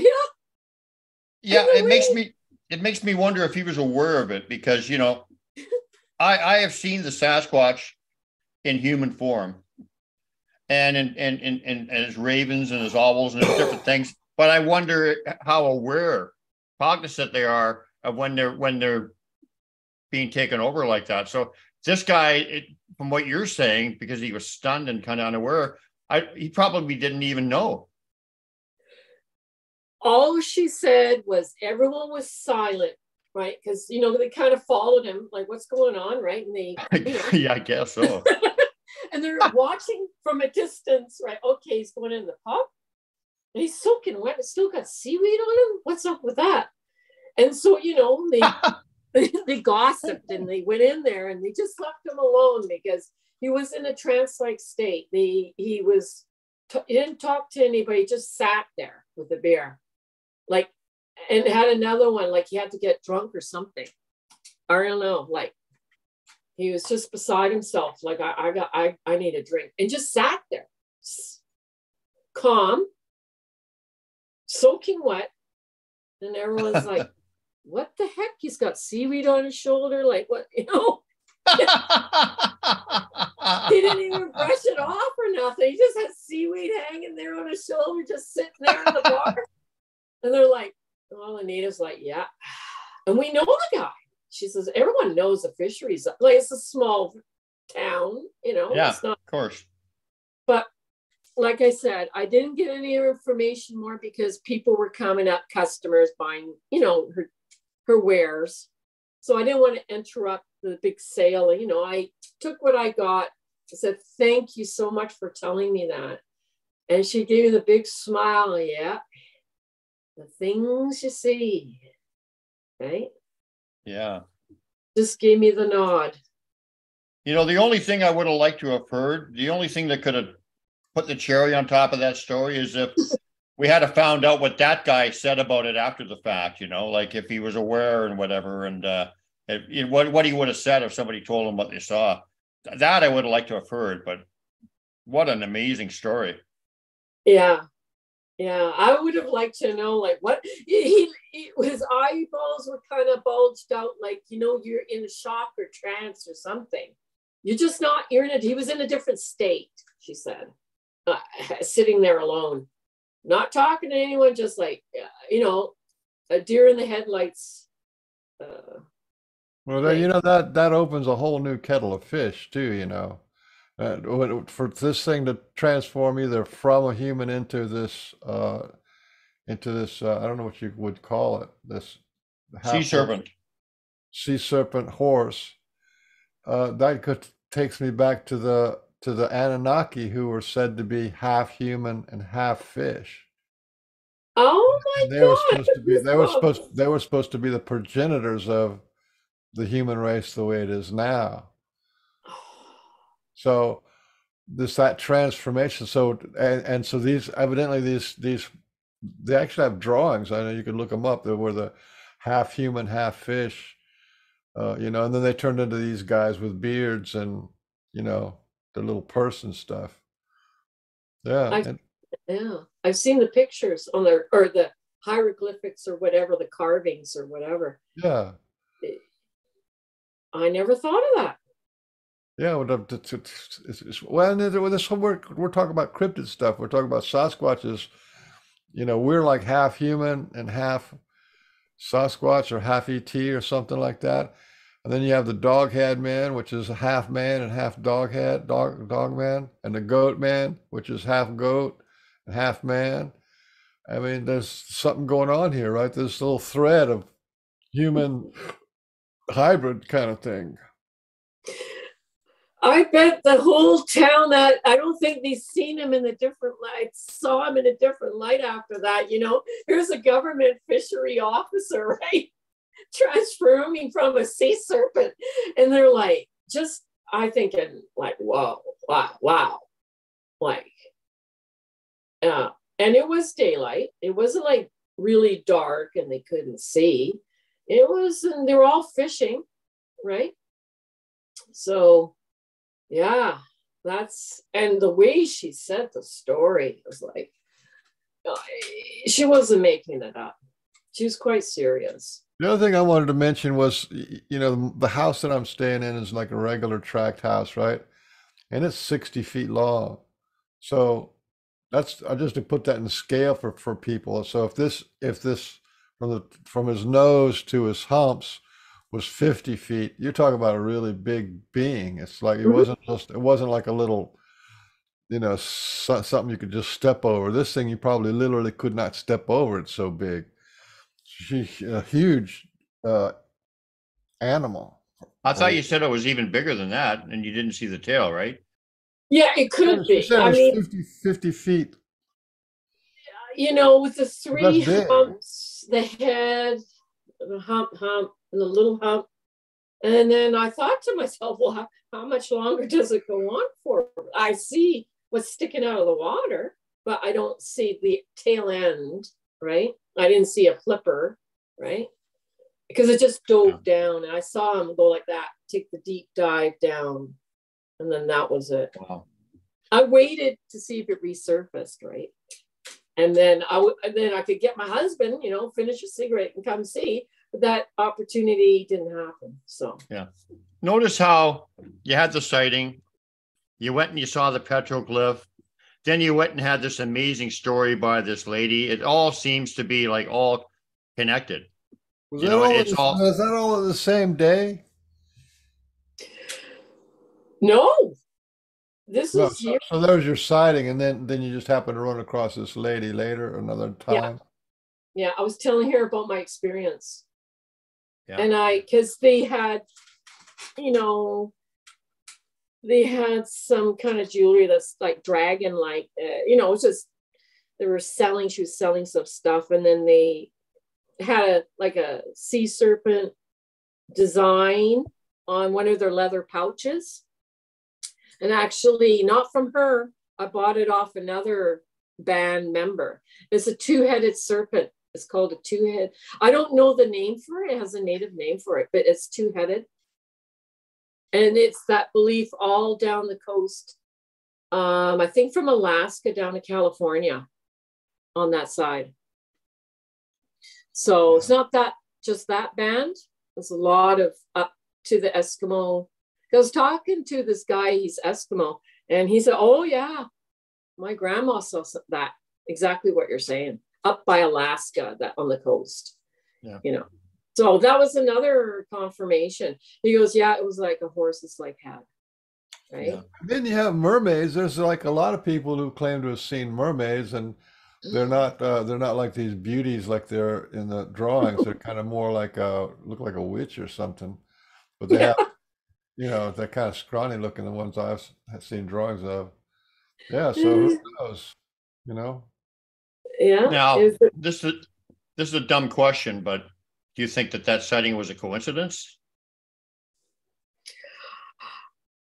The coincidence with the native lady that?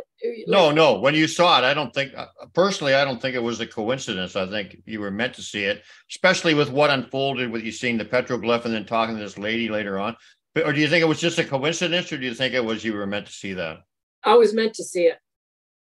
Yeah, because you were the only one, right? Yeah.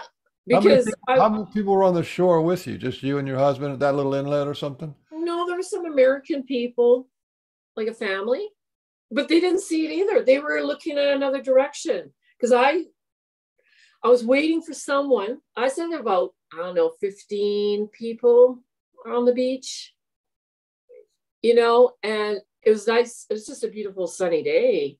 And they didn't even see what I saw. They weren't really looking where I was. They were kind of like looking in the other direction. It's kind of weird. I go, no one's seeing this, but I'm not saying nothing because number one, they're going to think I'm crazy. Number two, I don't want people to know that it's there. Next thing, there's a hunting, fishing trip going on. And, you know, I just thought I'd do it a disservice if I said, hey, look. And then if something happened to it, I would have felt guilty. Yeah. Had it stuck around. 15 people, it was only you. That's pretty much like a gift just for you. Yeah. Undoubtedly.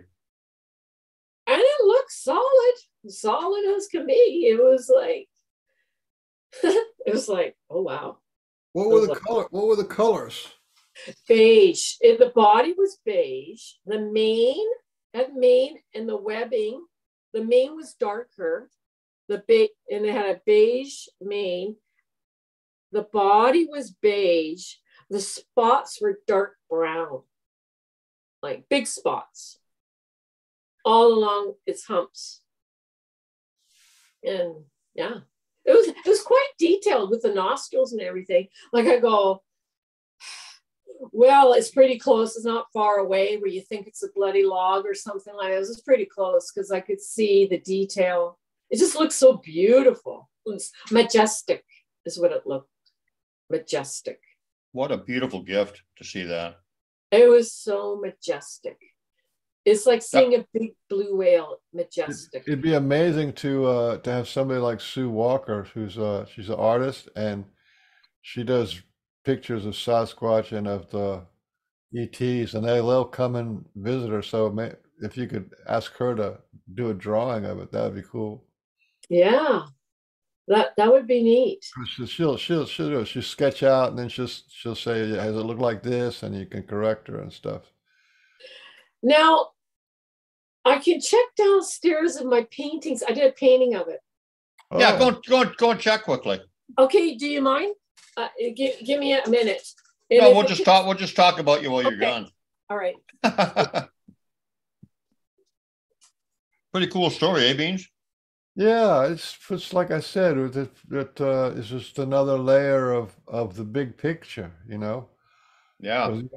We're really focused on Sasquatch and ETs and stuff, but then there's the dog man, the goat man, the moth man, and I don't know what other things they have. There's an elk god, which is sort of like some kind of supersized elk, and there's deer gods, and you know, all these things that have in history. And then there's dragons, actual dragons. And I had a friend of mine that I told you about it. He's had like a 15 or 20-year relationship with a dragon, and dragon just keeps giving him his love zap. So he's like, you know, he's really devoted to his dragon the way you're devoted to your Sasquatch friends. So. Yeah, and I like the fact that the shape shifting and all that stuff is abilities that we know the Sasquatch have as well. So that kind of like correlates to what we know. So it's just amazing. Yeah. By the way she described that guy, I don't think that he knew what was going on, because he was kind of like a zombie. It'd be hard, you know. He could have heard from who knows how that happened. In my mind, he could have been just on the other side of the beach, further away. And he was just looking out there, and this thing just came and absorbed him and took him for a ride. You know, who knows how it worked? You know what I mean? Yeah. I don't know if you can see it that well. That's the head. Oh wow! So you got it with like the dragon kind of influence on it, right? Yeah, and there's like I pre-imposed the tail, right? But that's what I saw, the color and the webbing. So was it more like a horse head, or was it more like that? You know, it's kind of like half dragon, half horse. So, you know, okay, you take a look at this, right? Yeah. I'm not the greatest painter, but it's not bad. Pretty nice. It's a nice painting, actually. So if I take it from a distance, you might see it more. There you go. Yeah. So there you go. So, and is that but you added the tail, but you saw, did you see everything but the tail? Like everything but this part. Okay. I saw the humps, the coloring, and you know, I should have put seaweed down here or the mane. It was kind of like hair there too, right? But that I should add in. That's what's missing. I just thought of it now. There's something missing. And that was like a hair, dark brown hair right here. I have to add that in. But you know what? I got a plastic dragon. Look at the similarity. You know, like you got to. Oh yeah. You know, the webbing, like the spines and so it's kind of like dragonish. I don't know. Maybe with all those pictures of dragons, people have, could be, yeah. you Do know. you actually see any front limbs at all? Like, No, no, just assume that they might have been there. no, no. I think because, no. And like I said, it was mostly underneath the water, except for the humps, right? But that's what I saw. So I thought, I gotta, when I tell everyone about it, you know, you say, well, I gotta say, paint it, right? But if you've never seen anything like it, it's hard to have a reference, right? Except the petroglyphs, but that's more crude, right? Not as much. What did the petroglyphs? Did it show the full body? Yeah. What did it have? Did it have like the big plesiosaurs kind of fins, or did it have like legs? I think from what I've seen in the petroglyphs, it was more like a snake-like body, the horse head, and the spines, the webbing. That's all I remember, really. I don't know if I remember limbs. I don't know. That's a good question. I do have the petroglyph book somewhere, but God, that would take me weeks just to find it. I got so many books. We got a long time. You can go. No, I'm just joking. Well, that's a big. I don't even know where the heck that is, but you can just Google it. Petroglyphs, Nanaimo, sea serpent. I bet you'll come up. Okay. And then you'll get that. Yeah, because so I was gonna go ahead. There's so much out there, you know. Yeah. So I was gonna say, but you know, like some people, they have a dramatic experience, like with a Sasquatch or something, and then their life gets changed. But you've kind of been going through this all your life, kind of thing, and came up with from a family that was kind of like that. But still, I would like to ask you, how is your life? How do you think your life has been changed, like from a normal person, from your insight and from your, you know, the synchronicity and the magic that goes on with you every day? How has it shaped you, you know, as a person? I used to hide it because I notice a lot of people, when I mention my experience, they're like, unless I really know who they are, they're like, yeah. And then the conversation ends there. Right. Like, and I feel, oh, that's not the person that, you know. So, and so then I started hiding it. And then when I did that, I find out, God, why am I changing myself and my experiences? Because they don't want to hear it, or maybe because they're not, don't have, you know, you have to share, right? And I thought, no, I'm going to share, because the more you share, the more you hear, you receive. Yeah. Right. And then when I said, you know what, I'm not going to hide it anymore. I'm going to let it all hang out, and you know, the best I can without seeming crazy, but telling people, yeah, well, I got confirmation, or I did think about it. It wasn't a hallucination, or I kind of filter it out, you know, for myself too, right? Do you think it's important for people to hear this kind of stuff that are open to it? Because it really does open up new paradigms of thought and possibility for them, don't you think? How can you ask a question and answer at the same time? I don't know. I'm good at it. You set it up so there's no way she could disagree with you. See, I told you I'm good at it. Anyway, continue. I got called on my shit. That's good.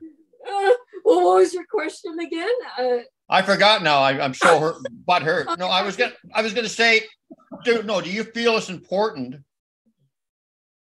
to share this kind of stuff with people who are open to it? Because it kind of like that's the reason for we have the show. It kind of like verifies their experiences, and it also can open people who are a little open-minded, you know, to possibilities that they can explore. You know what? The government doesn't want us to share. That's why I'm sharing. Exactly. Okay.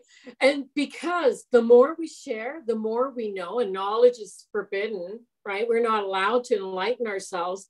So the more, see, the government hates this. They just don't want us to talk about it. So you go conspiracy theory, blah, blah, blah. Give us labels. Exactly. Well, you know what? To hell with them. I talk about it. You know, I've even had correction officers and wardens even talk about experiences they've had. You never would have thought. But once you open up like I do, go, you know what? I can tell her my story. So I take their story like I have and tell you the story. And the chain goes on and on and on. And it's like you spread it. And like government hates that. Well, you know, in the old days, the people used to be burned at the stake for telling these kind of stories and doing this kind of stuff. That's how much they don't like it. I know. You still. And they're doing that. They're doing that today by just none of those beings, none of the people you see in the near-death experience. No angels, no dragons, no Sasquatch, no goat-head man. None of those guys got any government. They just rely on Mother Nature. You know what I mean? And they manifest their own thing, and that just kind of cuts out the whole king government kind of thing. Cuts them right out of the picture. Well, the government is satanic. They lie, they cheat, they steal. Well, you know, come on. You just got to turn on. Are you serious? You got to be joking. Oh, it's like watching the circus, man. It's like, you know, come on. It's almost funny, the comedy clown show, like the government, you know, it's like, you know, you can't travel vacation because there's this killer bug, but yet they go to the Bahamas and Bermuda, living it up, saying they're at home with a hot chocolate, all cooped up in a blanket. There was that one politician that did that. Oh my God, he had a fake scenery. Oh, you know, I was taught in school. I had a real good social studies teacher who always said the politicians were corrupt, and I thought he was. I just loved what he taught.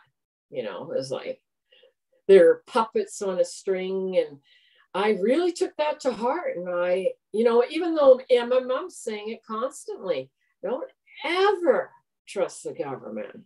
So I was I knew shit was going down. I sensed it. I knew it. But I think now the good news is people are starting to wake up. Yeah. Right? Because of the media, and even though they try to suppress it, the internet, all this stuff, they can't really hide it like they used to. I mean, people are waking up in droves. Well, my philosophy is start questioning things. And then, you know, they don't like questions, right? You know why? Because they can't even answer it. They won't answer it. You ever notice? Like, oh, have you ever seen True Dung answer a question? It's a democracy, and he changes the whole thing. That's the way he goes. It's a democracy, blah, blah, blah, blah. And I'm like, God, yes or no? Like they should, you know what? They should be held accountable. If you can't answer the question, yes or no, we're going to take our answer for it and answer it for you. Right? Well, you know what though? And when you look at stuff as like put the polarity, good and evil or whatever, it's all the balance and all this stuff. The thing is that actually, if you look at it we should look at everything from sort of a positive point of view and whatever, and deal with things with love, not with acceptance.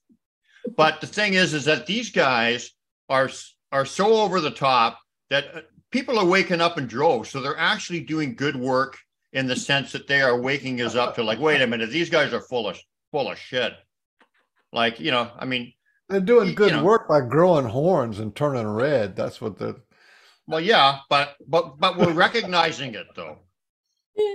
When we recognize it, that's the good. That's the benefit of it, right? Yeah. Like, you know, people are saying, wait a minute, this is bullshit.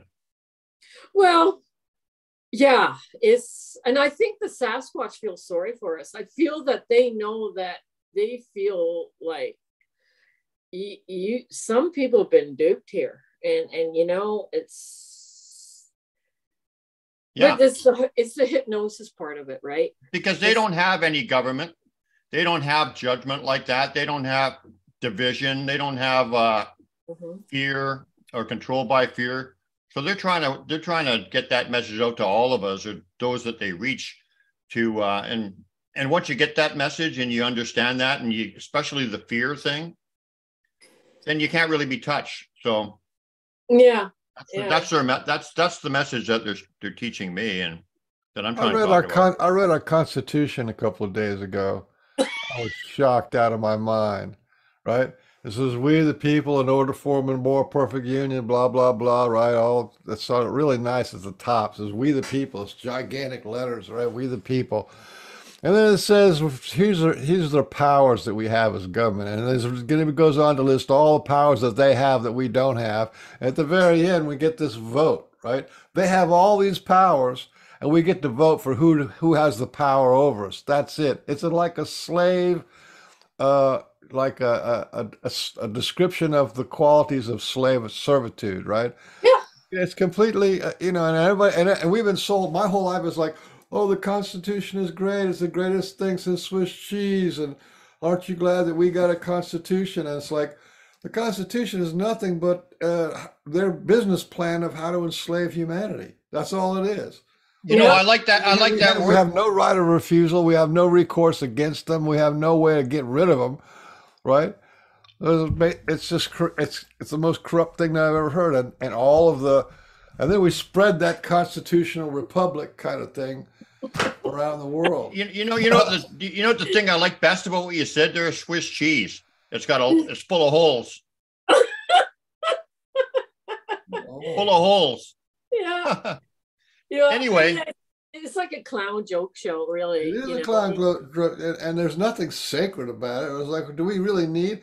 Look, I'm sitting in my house in Savannah, and Savannah's got a corrupt, and then Savannah's sitting in the middle of Georgia, and Georgia's sitting in the middle of the United States. I don't need any of that stuff, right? I'm doing just fine. I can go to the grocery store and cook my, there's no government needed. It's a complete illusion. We're sitting here talking on the Zoom cross-continental, right? We don't. Where's the government needed here? It's not needed at all. Well, what I don't like is if you go on Facebook and YouTube, the censorship. I'm always fact-checked, right? I've been careful, right? Because, I've had a few warnings, but, No, you? Yeah. I used to be on the high school debate team, and I love a good debate. Like, I like questions, and I want to hear your point. Like, if you say like you're in a debate in the government or whatever, you're debating, like the government won't answer, or Facebook or these corporations or pharmaceutical, they won't answer your question. They defer it and deflect any answer that, they can't even give you. See, even when I was a kid, I'm like, why do grown-ups act like that? Why do they, it just boggles my imagination. Like, why can't you answer a question, for God's sake? True, I know I would love a lie detector test on them. I would love, let's bring it on. They demand that of us, right? If we're on trial or if we're in court, they can ask for a lie detector test on us. Why not a politician? Why not? We don't have a right of recourse because we're chattel. I know. We have no right of refusal, no eviction notice, and there's nothing like that. No. And what they did is they burned all the places that make pitchforks and those torches. They don't make them anymore. Yeah, yeah. They used to make riot pitchforks and torches. Not anymore. Oh, I like what the Vikings did back in the day. Is they charged with a big log up on the castle. Yeah. Boom, boom. I'm like, that's what they need to do to Parliament. Just get one giant big log and just go boom. We got to awake our inner Viking, eh? Yes. Well, that's the Viking in me. That yeah. That's the genetic part. It's hard to sometimes restrain. I've learned how to do it, you know, but there are times when the bullshit goes over the top and you go, you know. Well, the Dutch did something really interesting. I think it was in 1746 or something like that. They took their whatever it was, their prime minister, and they didn't like him, so they took him and killed him and ate him. I'm just saying, you got to have your options open. It's if you have options that then, Yeah, I heard about that. Yeah. Well, push comes to shove. Push comes to shove. You can only push someone down. It's Just a like dog eat dog world. That's what that's what would be a rule. So, well, hopefully it all falls down soon, because this is, imagine having another 300 years of it slogging through the mud like this. You know what I think? What's going to happen? This is what I feel. Shit's going to hit the fan. Did you notice all these UFOs are apparently shot down, and Trudeau ordered it shot down? No, Trudeau. Yeah. Well, number one, there's the videos. Every military plane has a video on it. And where's the debris? But they're covering their ass, because what I think out in the universe, I think the aliens, whether from inner Earth or outer Earth, they feel that negative vibration, and they're coming down and they're going to set things straight. And I think that's what's going to happen. I also think that we have free choice, so we have to. I think that they will assist us. I'm not sure if they're going to come down and clean house, but I think they're trying to wake us up so that we can do it. Myself, but why is this conscious shift, and why are so many people waking up these days, and so much synchronicity and magic is going on in the world? Because because that shift, that change is coming. Yeah. It's not by coincidence. Like I said, the Sasquatch, they don't have they don't have linear time. The past, present, and future are all the same to them. That's how they can manipulate all these things and whatever we talk about. But the thing is they're not going to invest all this teaching and all this love and everything to somebody who's just going to be going down the toilet. They know that they know we're coming out of this darkness, and I feel that we are coming out of it. And I'm just getting a little bit of nudge right now. I really do. So I think it is a time of great change, and I'm very optimistic, even in the midst of darkness. I'm very, very optimistic. Who knows? Maybe we get the dragons on our side. Imagine that it'd be the U.S. Army and the U.S. Air Force, and then there's the dragons, right? That would be great. Dragons would spitting out fire that goes like 20 miles. That'd be something. Like what was that? What, Avatar? Like Avatar. Only better with dragons. You never know. They had dragons in Avatar. They were riding dragons, weren't they? Oh yeah, that's right. Well, I'm talking about the big kind that just blow on a tank and it'll melt. Well, there was one of the best stories I've ever heard was my favorite. It's called Soyuz 6 or 7 space mission. Soyuz Green? No. It's the Russian word Soyuz or okay. In space. Like Apollo is their word. Number 6 or 7, I think it was number 6. Space mission, the Russians went out there. And all of them, there's like half dozen of them, they all saw giant, like hundreds of miles big, like golden angel-like with wings or beings. I don't know whether they're bio beings or astral beings, but they all saw it. And there was a communication, mine and mine speak, and they didn't hurt them, but it was such a, like, they all seen it. But when they came back, they all said, oh, it was a hallucination. Well, here's my theory. How can a half a dozen people all have the same hallucination? Right? There's something out there. So that huge, that big, and like angelic, it was such a good force. I mean, can you imagine that came down? Pow! What, everyone's gonna have to behave themselves, right?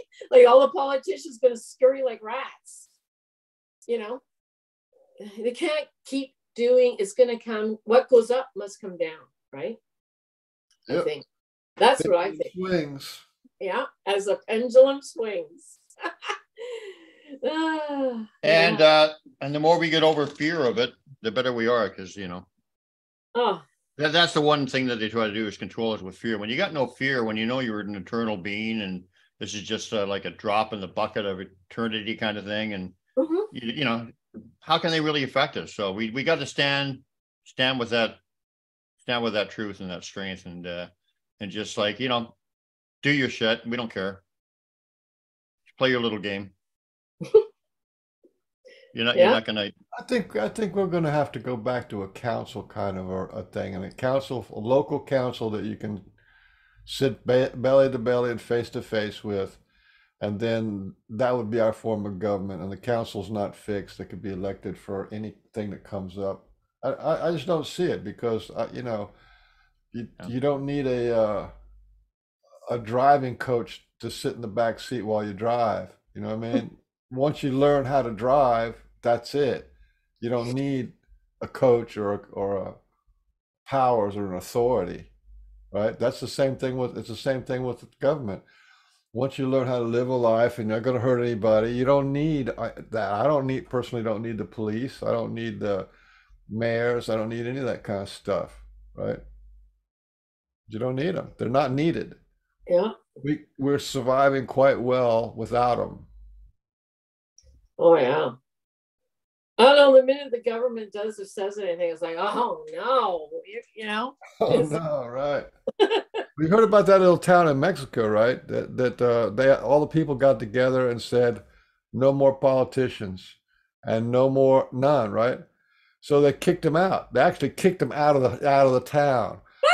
And then those guys are tough down there. So they had a couple of guys with like, M16s and stuff walking around. And then sometimes the politicians would try to come back in and they'd run them back out.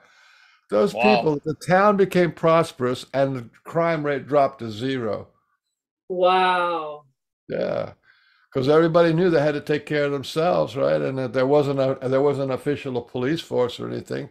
So, I bet you're not seeing that on the mainstream news. They certainly wouldn't want people to know that. Keep us in the dark. I know. You notice that you don't see people uprising on TV like you do on the internet, like say in France and Israel, and all these people said, "I've had enough." In Amsterdam,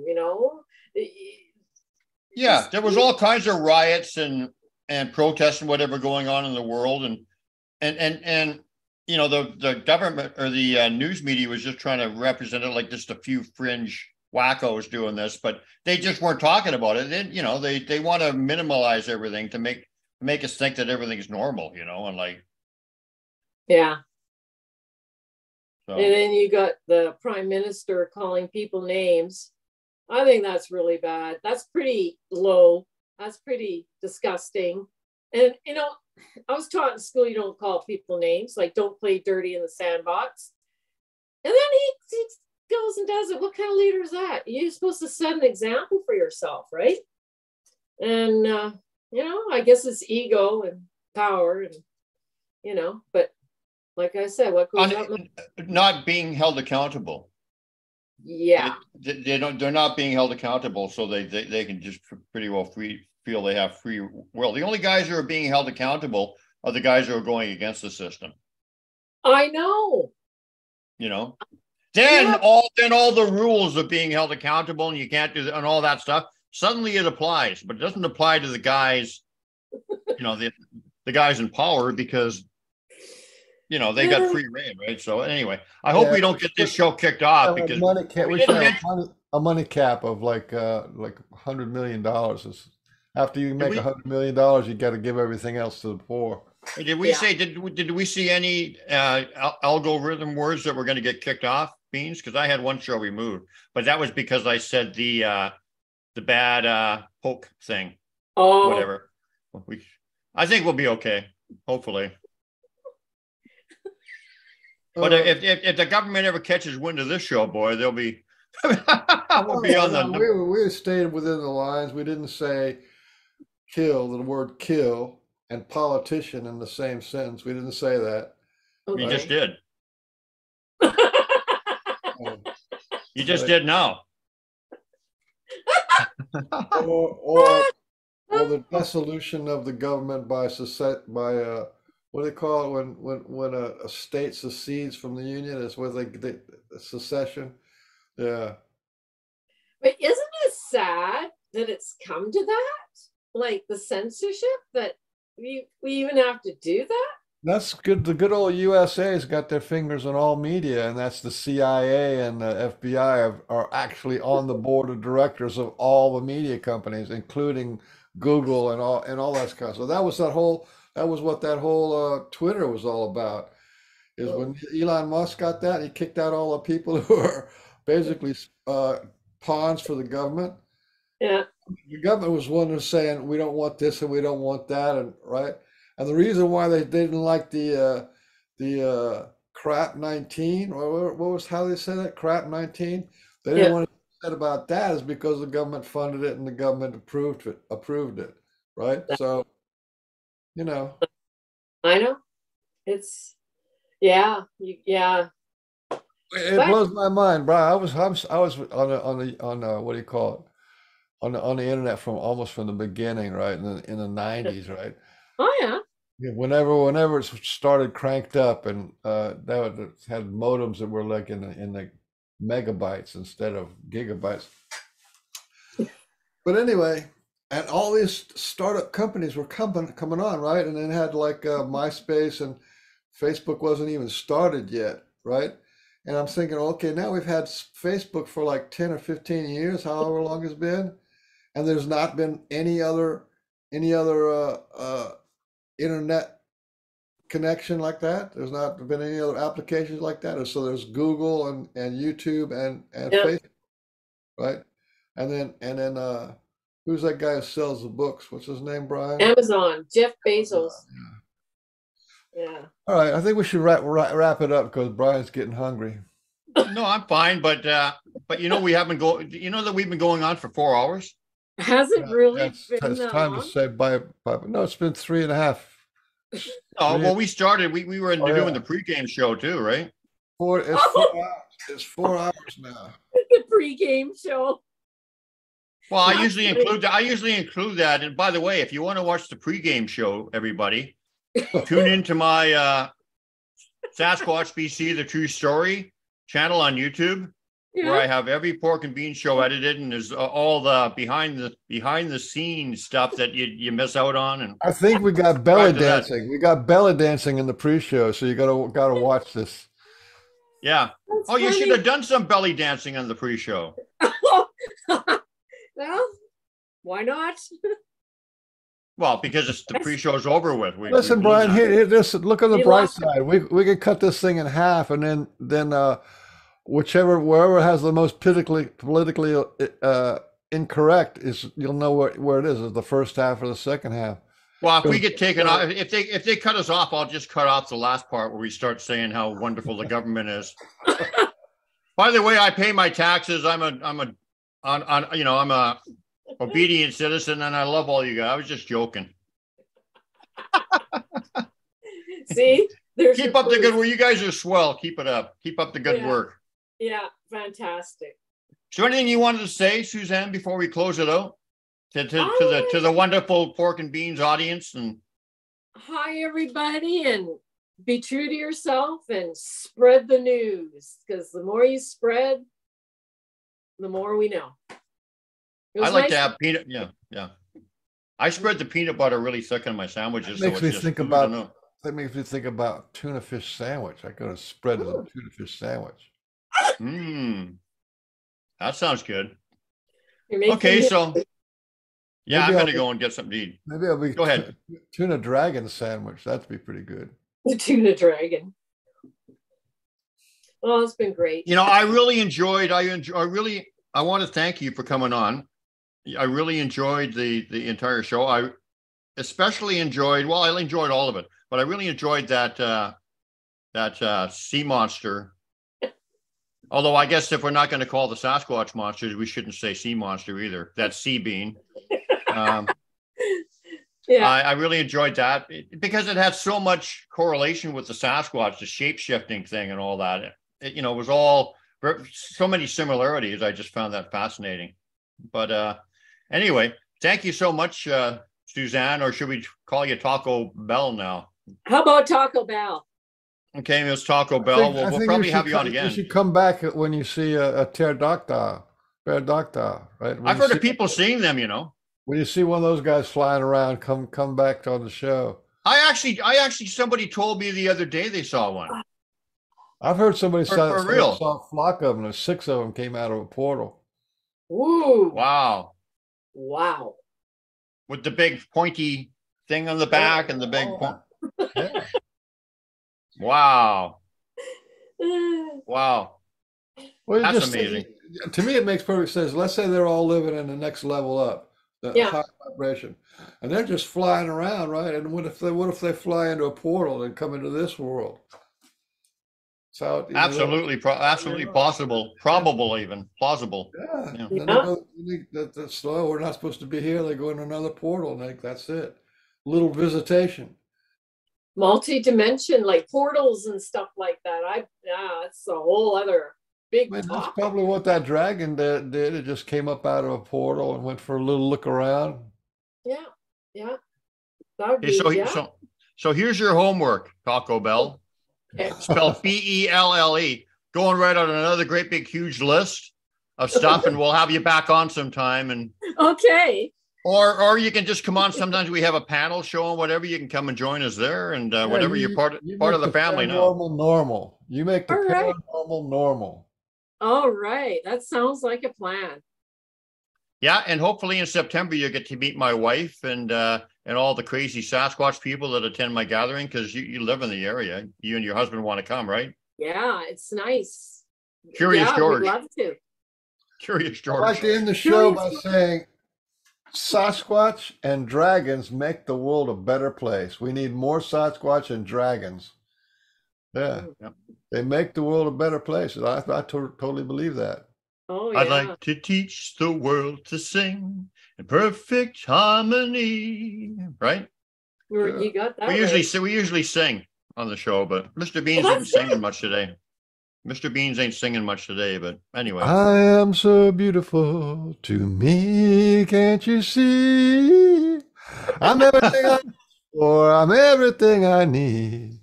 I am so beautiful to me. All you beautiful people, thanks for tuning in. Thank you, Susanne Reed, Taco Bell. Thanks to everyone. Yeah, AKA Taco Bell. You have to tell George that your name is Taco Bell now. Oh, he'll go, who made that up? You, like me? Like he'll say that to me. I go, no, I was assigned Taco Bell.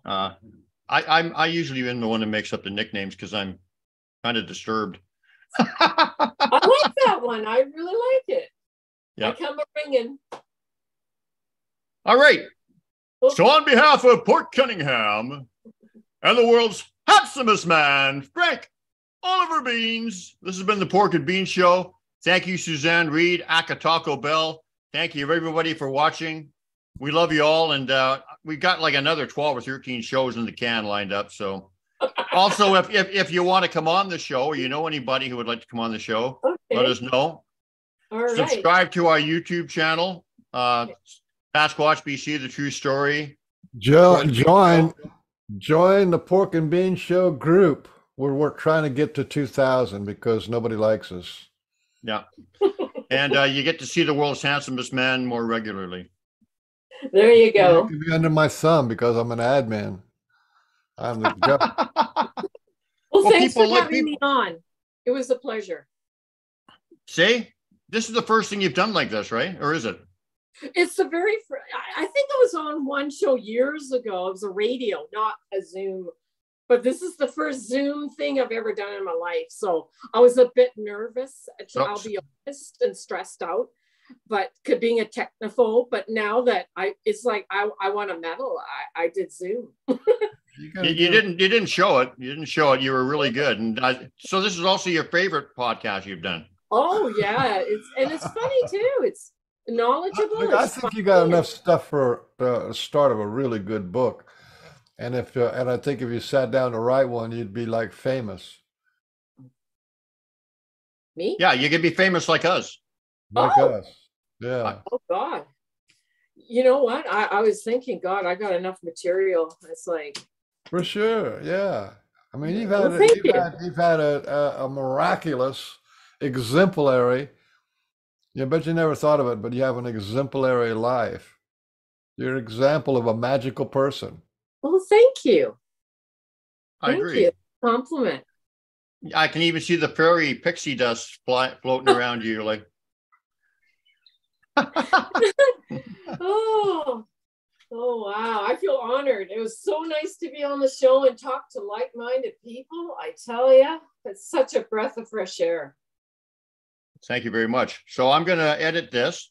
Okay. I will send you over the YouTube edits, and you can show you and your husband can sit down and get the popcorn going and watch the Pork and Bean show. Oh, thank you. Yep. Thank okay. You. See you, everybody. Thanks for showing up. We'll see you again next week. Who do we got next week, Beans? Can we say? We got somebody. No, we got somebody. Let me human. I know that. Oh, is it William Lunsford? Is that who it is? Yeah, it's coming up this Thursday, isn't it? Not next week. It's like 3 more days or something. Yeah. That's on Thursday. So on Thursday we got William, or is it Wednesday? Thursday. This Thursday we got William Lunsford coming up. So then on May 4th we've got She Squatchers. Oh, that'll be good. Oh yeah. The She Squatchers. Yeah, they're more famous than we are. We invite the famous people on to try to boost us up. That's hard to believe that they're more famous than us, but I guess it's possible. Well, we're both in a delusion, so it's hard to tell. We don't have an accurate compass. Yeah, true enough. Okay. Well, anyway, you're famous now, Susanne. So thank you. Just send me the check in the mail. Okay. How much is it for?